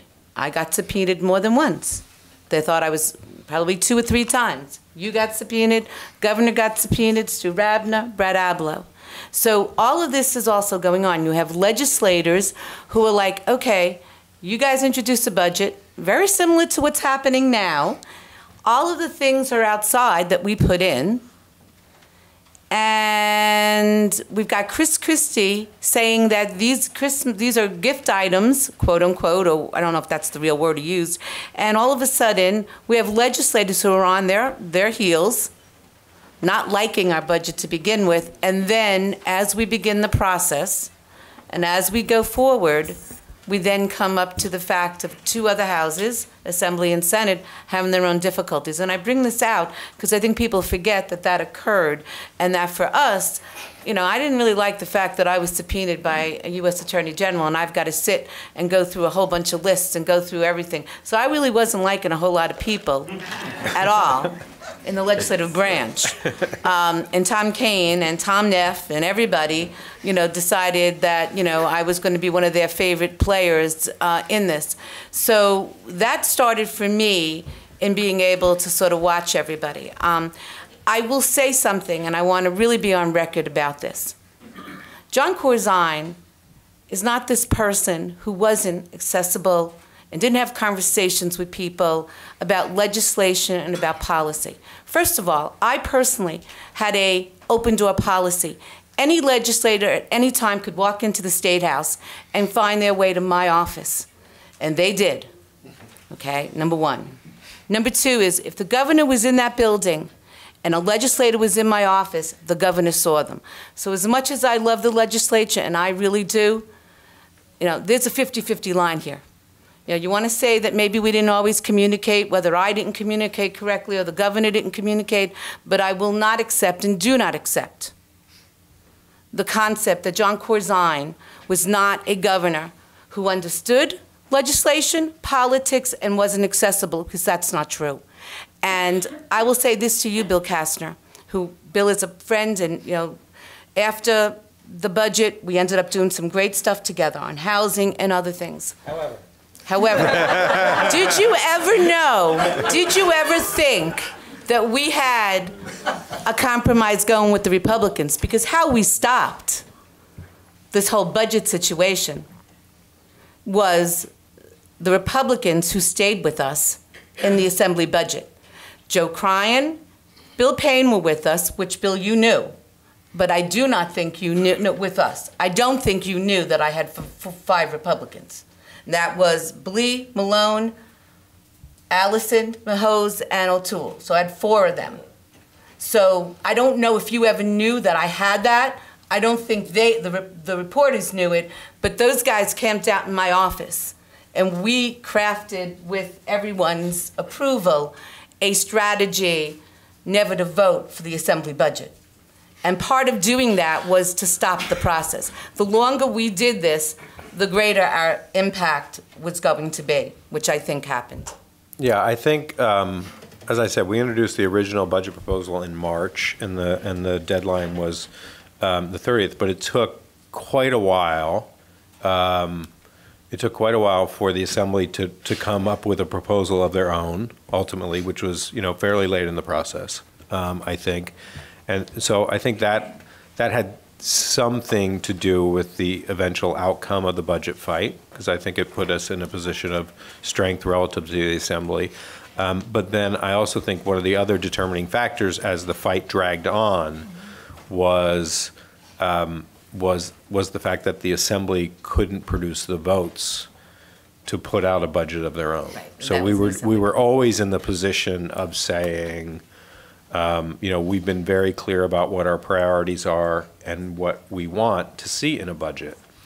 but we were never put in a position to have to veto one or line item veto one because the Assembly didn't have the votes to produce it. And a lot of that is due to the work that Patty was talking about that was being done, both by Joe Cryan and then by some of the Republicans as well in the Assembly. Yeah, I would add, I think that the dynamic may have been completely different if they had sent a budget to the Senate. Sure. And then it's the pressures on Dick Cody to be the one that, okay, you're the one now shutting down government. That dynamic may have been different, but history shows that we were successful with both the Republicans understanding that it was better to be friends with a governor's office than a speaker's office in the long term, and Joe Cryan keeping that core group having to use the treasurer using people in the administration for his staff work and having to use me in the Senate Democratic office as doing his staff work, having to use the Senate parliamentarian for things rather than the Assembly parliamentarian. But I think that the history may have been different, that if you had had the votes to force it down, to send an actual bill to the Senate, not just have a printout out there of a bill. Right. I agree with that. And you benefited from the fact that Dick Cody was willing to dislike Joe Roberts more than he disliked John Corzine at the time. and That's George Norcross. I was gonna say I don't know how you guys managed to do that, Bill. That was virtually impossible to accomplish. Knowing the play, I think it was more like just said it. I'm not sure it was a personal animosity between Dick and Joe. It was It was another figure. But by people forget that Dick Cody served and is still serving, unless something happened today, in the legislature. He's a remarkable operator in the State House, and you had him on your team, you had Wayne Bryan on your team, and you had Bill Gormley on your team. And Patty, those are three key players who were able to keep it from the Assembly sending you a bill that you couldn't endorse in any way. Well, right, they didn't have the votes to get it out of the Assembly. I mean, that was, the bill could go nowhere because we kept jamming it. If you go back and you look at all the committee meetings, that would stop and go for hours upon time. They never could get to the votes. I mean, Bill and Speaker Roberts just couldn't get the votes required to get that bill out. And I think that, for us, was the biggest piece to it. Gormley, clearly, his involvement, was... And Cody had kept Essex on your team. And, of course, we kept Hudson. Just remember, we always kept Hudson. Right. Well, first of all, Ruth, I need to come back for the Chris Christie panel to talk about the shutdown I won last year. That's only fair. It's only fair. But I think beyond what you're discussing, I think the governor had the upper hand in terms of earned media and the idea of enough of Trenton budget gimmickry, and we're going to get rid of these one-shots, and kick the can was a phrase the governor used repeatedly and quite successfully, in my view. And so there was, I think, just an overall mood that Trenton is broken, and who in their right mind would want to raise the sales tax unless it was completely necessary. I'd said this to Tom when we talked over the weekend. What I found most interesting was Quinnipiac did a poll about the necessity of the sales tax 2 weeks before the shutdown. And roughly 2/3 of registered voters said the increase was not necessary. 2 weeks after the shutdown, it was a complete reversal. So although not by design, it's very, very interesting in that the shutdown created the public crisis that ended up providing the legislators who felt like they had no cover whatsoever in voting for a sales tax increase that they actually got a pass. So I thought that was an important takeaway. Yeah, I mean, we could do a whole day panel on just the theatrics of the budget shutdown, right? So the Assembly finally produced a proposal late in June, probably right near the deadline, as I recall, which we then responded to by casting as more of the same, right? One-shots, gimmicks, borrowing, revenue estimates that were a little too rosy in our view. And that's where the ultimate stalemate actually happened, right? Because now you don't have a bill, but you at least have a proposal, which we dismissed and discounted. We have an actual budget draft that you guys have dismissed and say is dead on arrival, right? As Joe said during the fight. And so then we get to the point where where the shutdown happens, and that's, I think, where things get really interesting. So I'm curious, Josh, too, about your perspective on, like, from that point on, right? I think, first of all, I don't think you guys thought that we were actually going to do that. Right. So the rule among the reporters always was everybody threatens a shutdown. Everybody does all sorts of theatrics associated with it. McGreevey at one point even polled on whether or not he could paint the Republicans as being blamed for a shutdown if he were to go ahead with a shutdown during his administration. So we just viewed it as noise. Then all of a sudden the last week comes, gets really, really hot in the State House. This time, actually, the Delaware was rising and about to flood out the State House. So it was particularly biblical this time, and maybe that was an important omen, I guess, in retrospect. But the heat rises, literally and figuratively. Bill Gormley always decides he needs certain things for Atlantic County, and he starts giving lists to people. Blind quotes get planted in various stories, and it still doesn't have the feeling of reality at all, because there's always a deal. At the 11th hour with McGreevey, we had to go till 2 o'clock in the morning or something, but it's always going to happen. Then Governor Corzine and you decide to wheel the cot into the office. That was a good picture. And, you know, there was some discussion about whether or not there was some discussion about whether or not the governor was going to change his underwear. I don't know how that wound up in the Star Ledger, but where he had only one suit. But there was an interesting moment for us happened, and I hope I'm not revealing. Well, I'm revealing something, so I hope you don't mind. But we had revealed a lot of things. Give it up.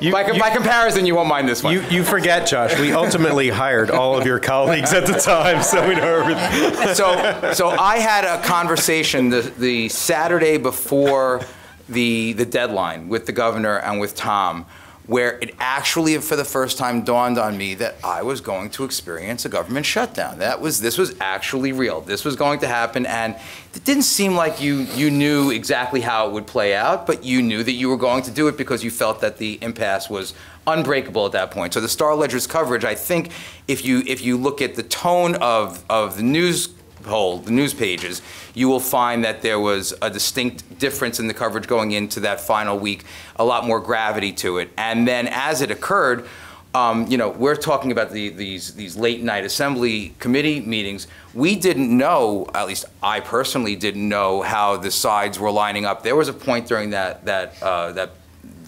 near violent meeting in the Assembly Budget Committee where we actually thought that the Assembly had the upper hand. We didn't know the game or the strategy that you had manipulated and created and how it was going to play out until I was back in the newsroom, and I think Joe, who's here, and some other colleagues of mine were in the committee hearing room, and it played out. And then you texted or emailed me saying, "How do you like them apples?" But you know, we had no real idea that it was going to play out the way that it was. But I do want to point out, in terms of just the theatrics of that period, I found a great clip as I was trying to plan for this last night. So this is from the July 5th papers. This is the old days. The story was actually written July 4th. It was not written just 12 seconds before it was posted.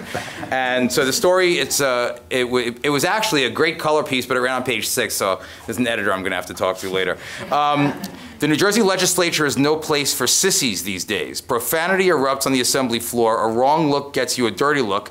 A stray remark gets you one back, bub. And watch out for ricocheting wads of paper. Quote, "We have chaos," Assemblyman Bill Baroni said. So that was New Jersey government at its finest. I also think it's worth noting that the tone and tenor of the negotiations were really different pre-shutdown and post-shutdown. Much more contentious, much more difficult after the shutdown. I still can remember a look on Bill's face in one particular negotiation in the governor at the conference table in the governor's office, and we had essentially, I think it was probably when we had rejected your most recent proposal, and we were having a brief sort of political conversation, and I just remember this look on Bill's face as we let the meeting break without any agreement, and he looked at me with this look that was equal parts exasperation and terror and just complete disbelief that this is what was happening. That's how I always look. There was one other subtext that was sort of or subplot that was omitted, and it was the legislature was testing Governor Corzine. Absolutely, he was a new governor, and that's always the way it has to go. But remember, Joe Roberts was a new speaker. And so he felt a performance anxiety among his own caucus. Now, Cody, again, has the upper hand because he's already been governor. He's been Senate president for God knows how long. He doesn't have any of these performance issues right there. And he's got a much more, the Senate, it still is a little bit, the longer terms, the different cycles. His caucus is more manageable. It's more manageable. It's a smaller caucus. Yeah. And he was a master of the rules of his House in a way that nobody else really was. So Roberts actually had a lot to prove. So every one of those meetings, when he's not getting somewhere, he probably, it seemed like he psychologically felt he was losing ground. Yeah. But I mean, this just had to be a field day for you guys, right? Because you start off with the chairman of the Assembly Budget Committee calling Brad to testify, who refuses to come testify. He sent sending troopers and sergeant and the Assembly Sergeant at Arms to drag Brad to the committee, which ultimately didn't happen. And then, although Brad did go to testify actually the next night.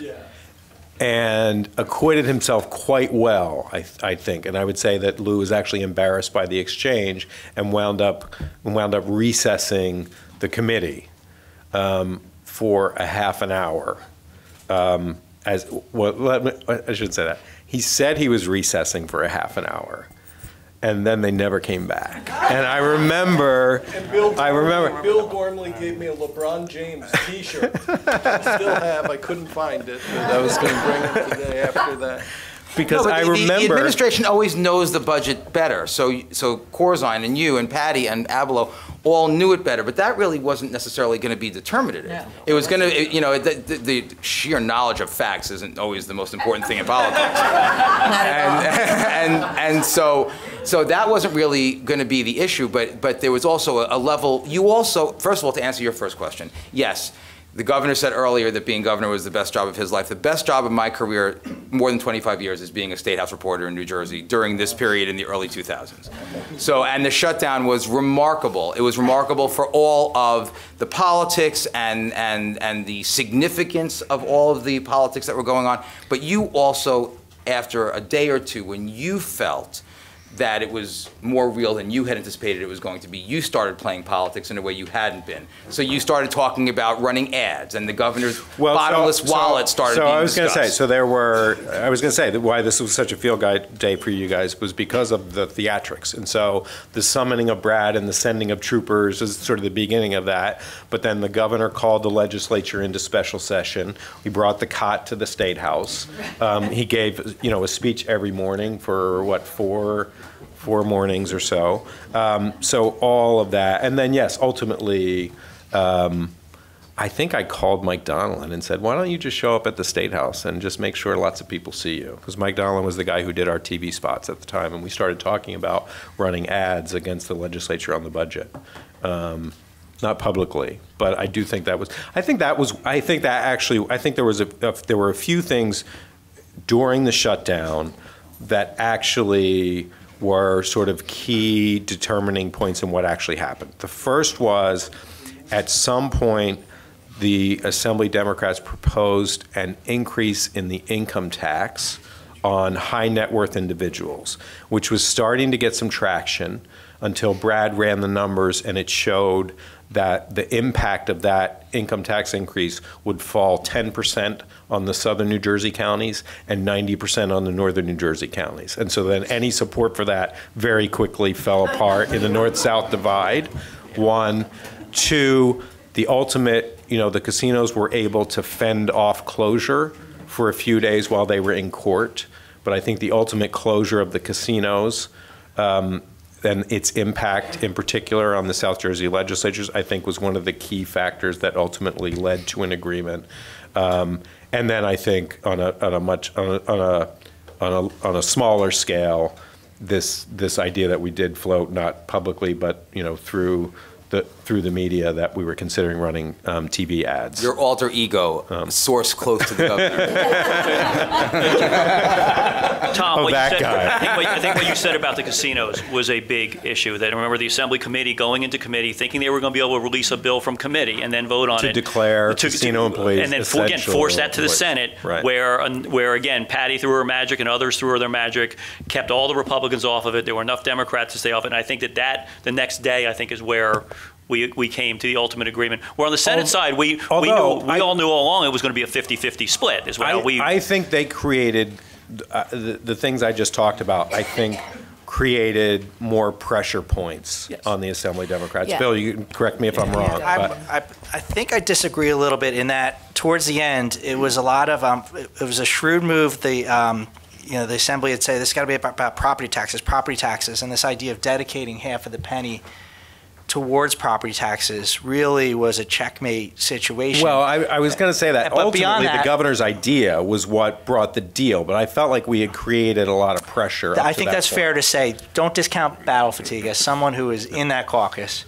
and saw the body language of legislators, 4 or 5 days into a shutdown, people who liked the governor personally and supported the governor personally. Like, what are we, can't we work this out, guys? It's one thing to have the testosterone and the pollster and you're going to get killed. And then when you're 4 or 5 days into a shutdown, you're hearing about casino workers who may not get a paycheck. And then it has a sobering effect. And then I think the governor did two things. The one of which was the night before, which was an idea that hadn't occurred to anybody before.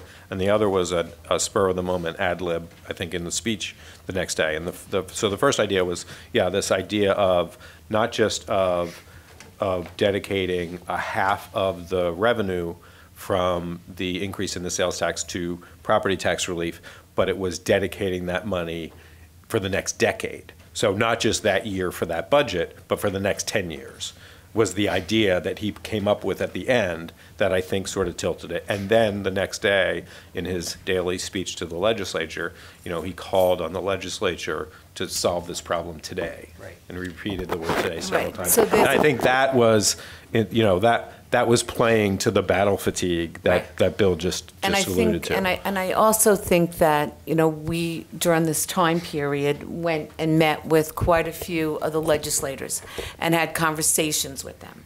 And I think, Bill, to go to your point, absolutely there are those who really liked Governor Corzine and didn't want to be in this situation, right? And so that helped the cause. I mean, one of the things I want to say is that without, God rest his soul, the late Alex DeCroce, who played a really big role in allowing his members and his relationships with myself on behalf of the governor. I mean, he was a real player, as was Joe Malone. Assemblyman Joe Malone was clearly the person who shepherded, helped, worked with me on this. And I must say that this battle, as bad as it was, helped me create the votes I needed for school formula funding when the speaker gave too many Democrats a walk. So I'm sorry about the closing down a state government, and I feel terrible about it, but that gave me an opportunity to be able to build a real relationship that gave me the votes for school formula funding. Well, to our vantage point, watching the movements and at the point of the shutdown, so the press corps had now swelled because all the New York and Philadelphia media had descended on the shutdown New Jersey State House. And we're all following the red rope was put outside the governor's office. We were watching everybody's movements. The governor was using the secret passages to go from office to office. But there were certain things that actually started happening. And as I remember, I may be wrong, but as I remember, when the governor actually left his office to go meet with Roberts in his office, just that small gesture of going to the other side of the building in a way that governors in New Jersey historically don't, because the governor of New Jersey come to me. And so Governor Corzine got up, the troopers had to run to keep up with him, and he went over there, and at this point, there was so much, everyone was so drained, it was so emotional, and little things made it possible for the logjam to be broken. I would say just, since this is about the Corzine administration and the archives, and this is not necessarily apropos simply of the budget, but I would say that historically, both in his term in the Senate and in the Assembly, in the governor's office, is that was the kind of thing that most politicians would care a lot about, that John Corzine never cared about. So whereas most politicians would say, I don't want somebody to see me going out, that will be perceived as weakness. That was just not the kind of thing that would ever occur to him. He would say, I want to get a deal, and if I need to go to his office to make him feel better to get a deal, I'm going to go do that.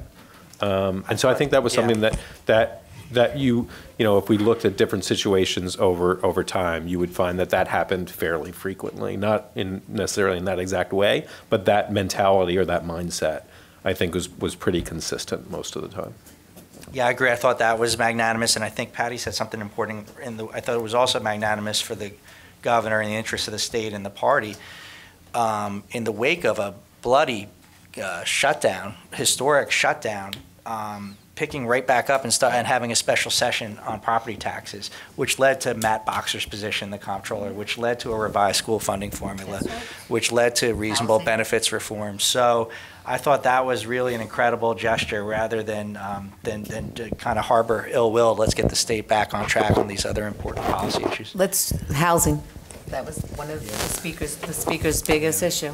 I gotta interject one thing here. There is one person that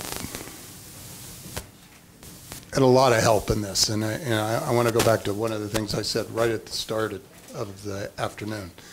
People make a big difference. Patty McGuire knew how to make this crap work, and this was an education for yours truly to understand all these various connections that we've been talking about. Tom's right. We're less into form and substance, and more into substance, but without getting Bill Gormley's help over and over again, actually, in the first 2 years when he retired, I think actually was a big hole in our administration going forward, and we lost Malone because he used to pull him along. And there were a lot of things that Patty really engineered in a way that made a lot of these good things that ultimately go back to what we were talking about on an agenda actually happen. Yeah, I was going to interject the same thing on Gormley, but also, you know, Joe Cryan, we talked a little bit earlier. Joe Cryan, Gormley, and Bernie Kenny, too, were all big parts of the administration of the governor, of us ultimately being successful in this fight, because they all did a lot of work. The Christmas tree helped too, which was called the Mac machine. Remember that? Yeah, that's what I'm talking about. The Mac machine was the McGreevey administration. Yeah, right. But what I think what Joe is talking about is that which was not the brightest time of the shutdown, was when we spent that night in the conference room. Spending, and I think I leaned over at Brad at one time and said, Brad, I think we need 2 cents on the sales tax now, and we realized that, and the Republicans, remember what happened, the Republicans that night in the budget debate railed on, you shut down government so that you could spend $300 million, and I'm using this word affectionately, on crap. Some of it was legitimate things, but one legislator would say, I need money for this town, then somebody else would say, I need it for this town, and if everybody remembers correctly, the governor heard that, and the next day had to make the decision, basically made a political decision to cut back a lot of that stuff that had been added the night before. And we did veto a lot of that, I got the strange call where, remember, at that point in time, I'm working for Dick Cody. I'm working for the people who put the money in the budget. I get a call from Brad saying, we need you to come in and help us work on the line item veto to take stuff out that your employer just put into the budget. And I think that was something, that was not a glowing day for any of us, that at the end of the shutdown, that is what we came out of. But I guess after your veto, we came to a more reasonable place. And we also came to, Brad and I, an agreement that we were doing away with Christmas trees in all of the other kinds of reforms that were going on.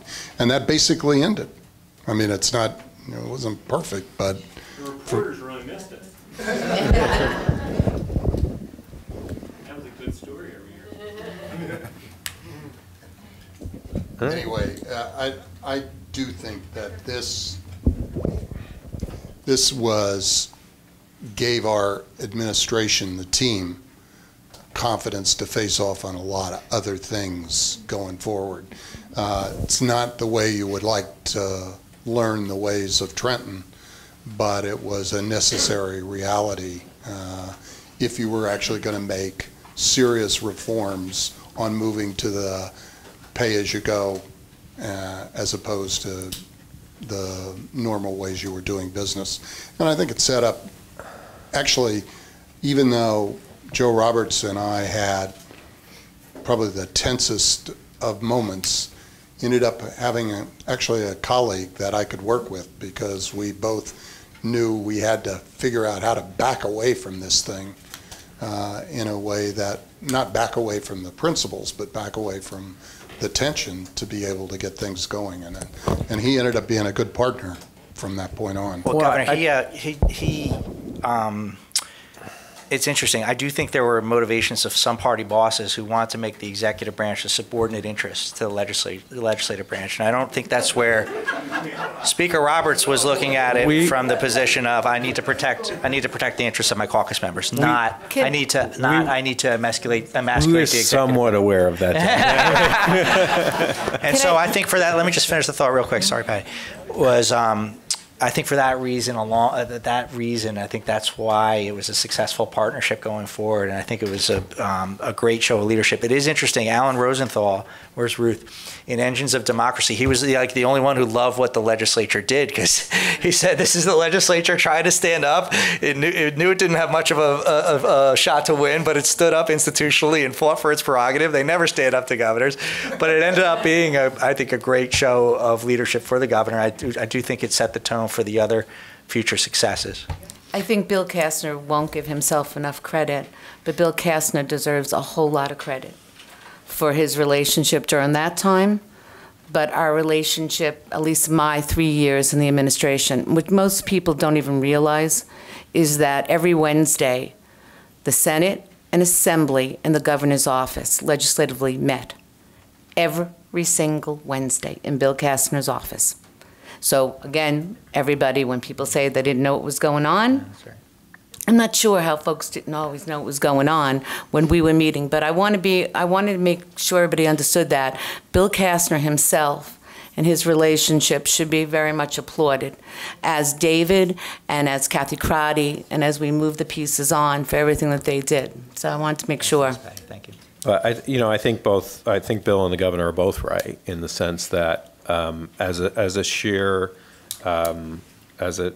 matter of real politics, that not only was it essential for the governor to win that fight to be able to govern for the rest of his term, I think had we failed, we wouldn't have gotten any of the things done, or most of them, that happened later on in the administration without having won that fight. I think not only because it created the relationships that Patty talked about that set the stage for some of those other fights, but it demonstrated to the legislature that this was a governor who was going to lead, not just the party but the state. And so I think, I think people were more willing to look at him as the leader after that fight than they might have been before it. And I think that was probably critical to a lot of successes that happened later on in the administration. Tom, can I Chris, just sure.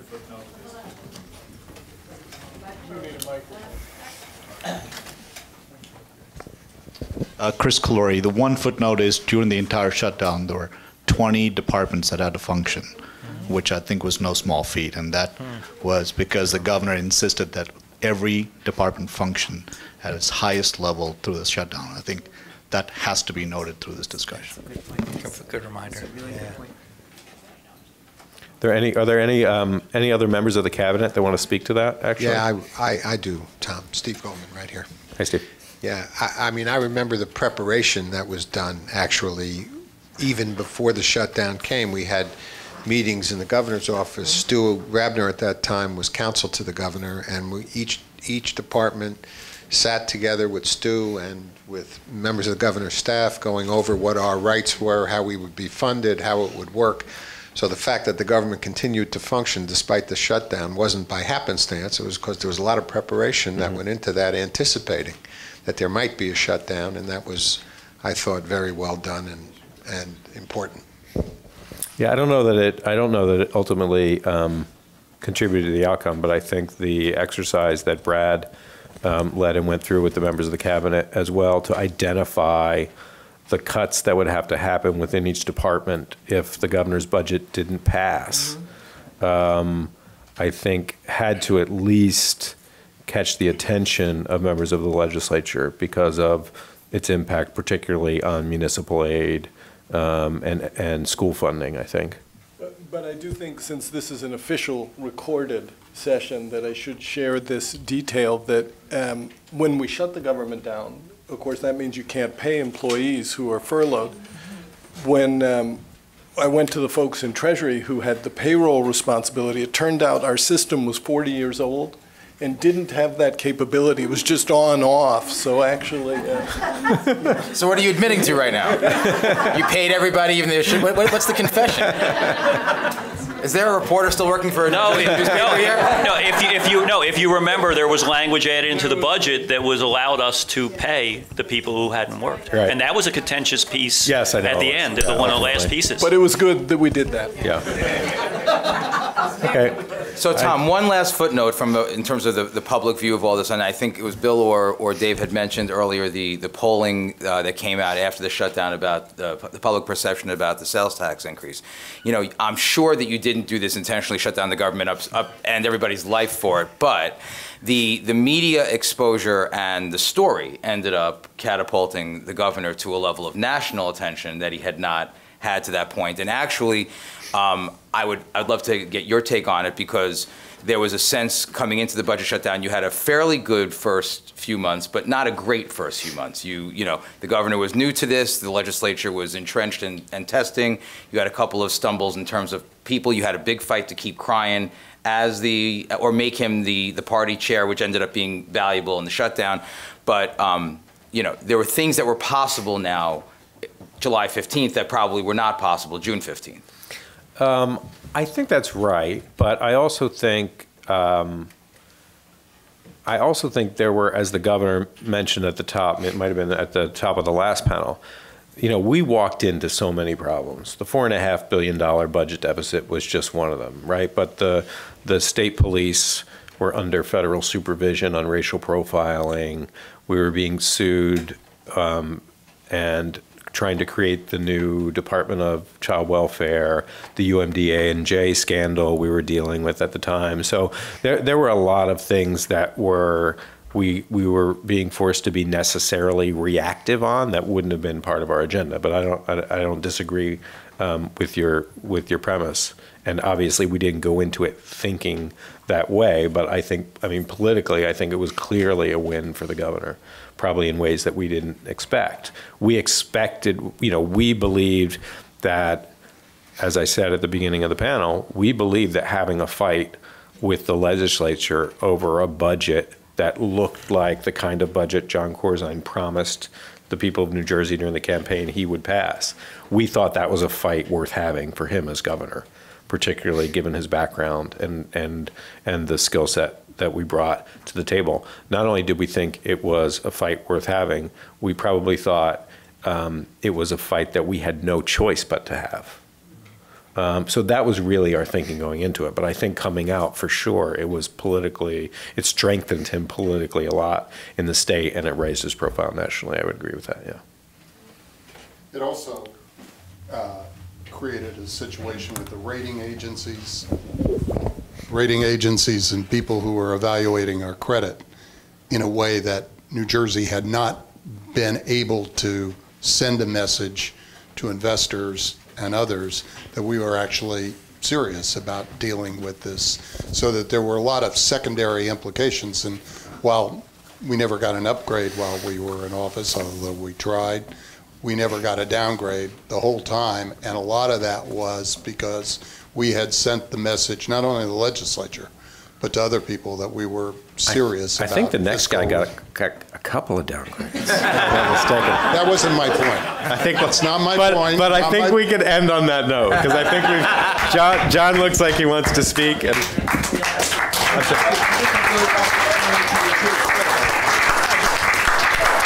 I'm just going to ruin this. the governor had an incredible team, to state the obvious. But as I look at this exercise real quick, I think it speaks more to the governor's strength and his integrity. When I think of Governor Corzine, I don't think necessarily of abolition of capital punishment or school aid or paid sick leave. I think of having been his lawyer for a year, albeit fourth stringer, not like Chief Justice Rabner first stringer. Just the integrity and honesty and strength and leadership. That's how I remember Governor Corzine. It was a privilege to work for him. It really was.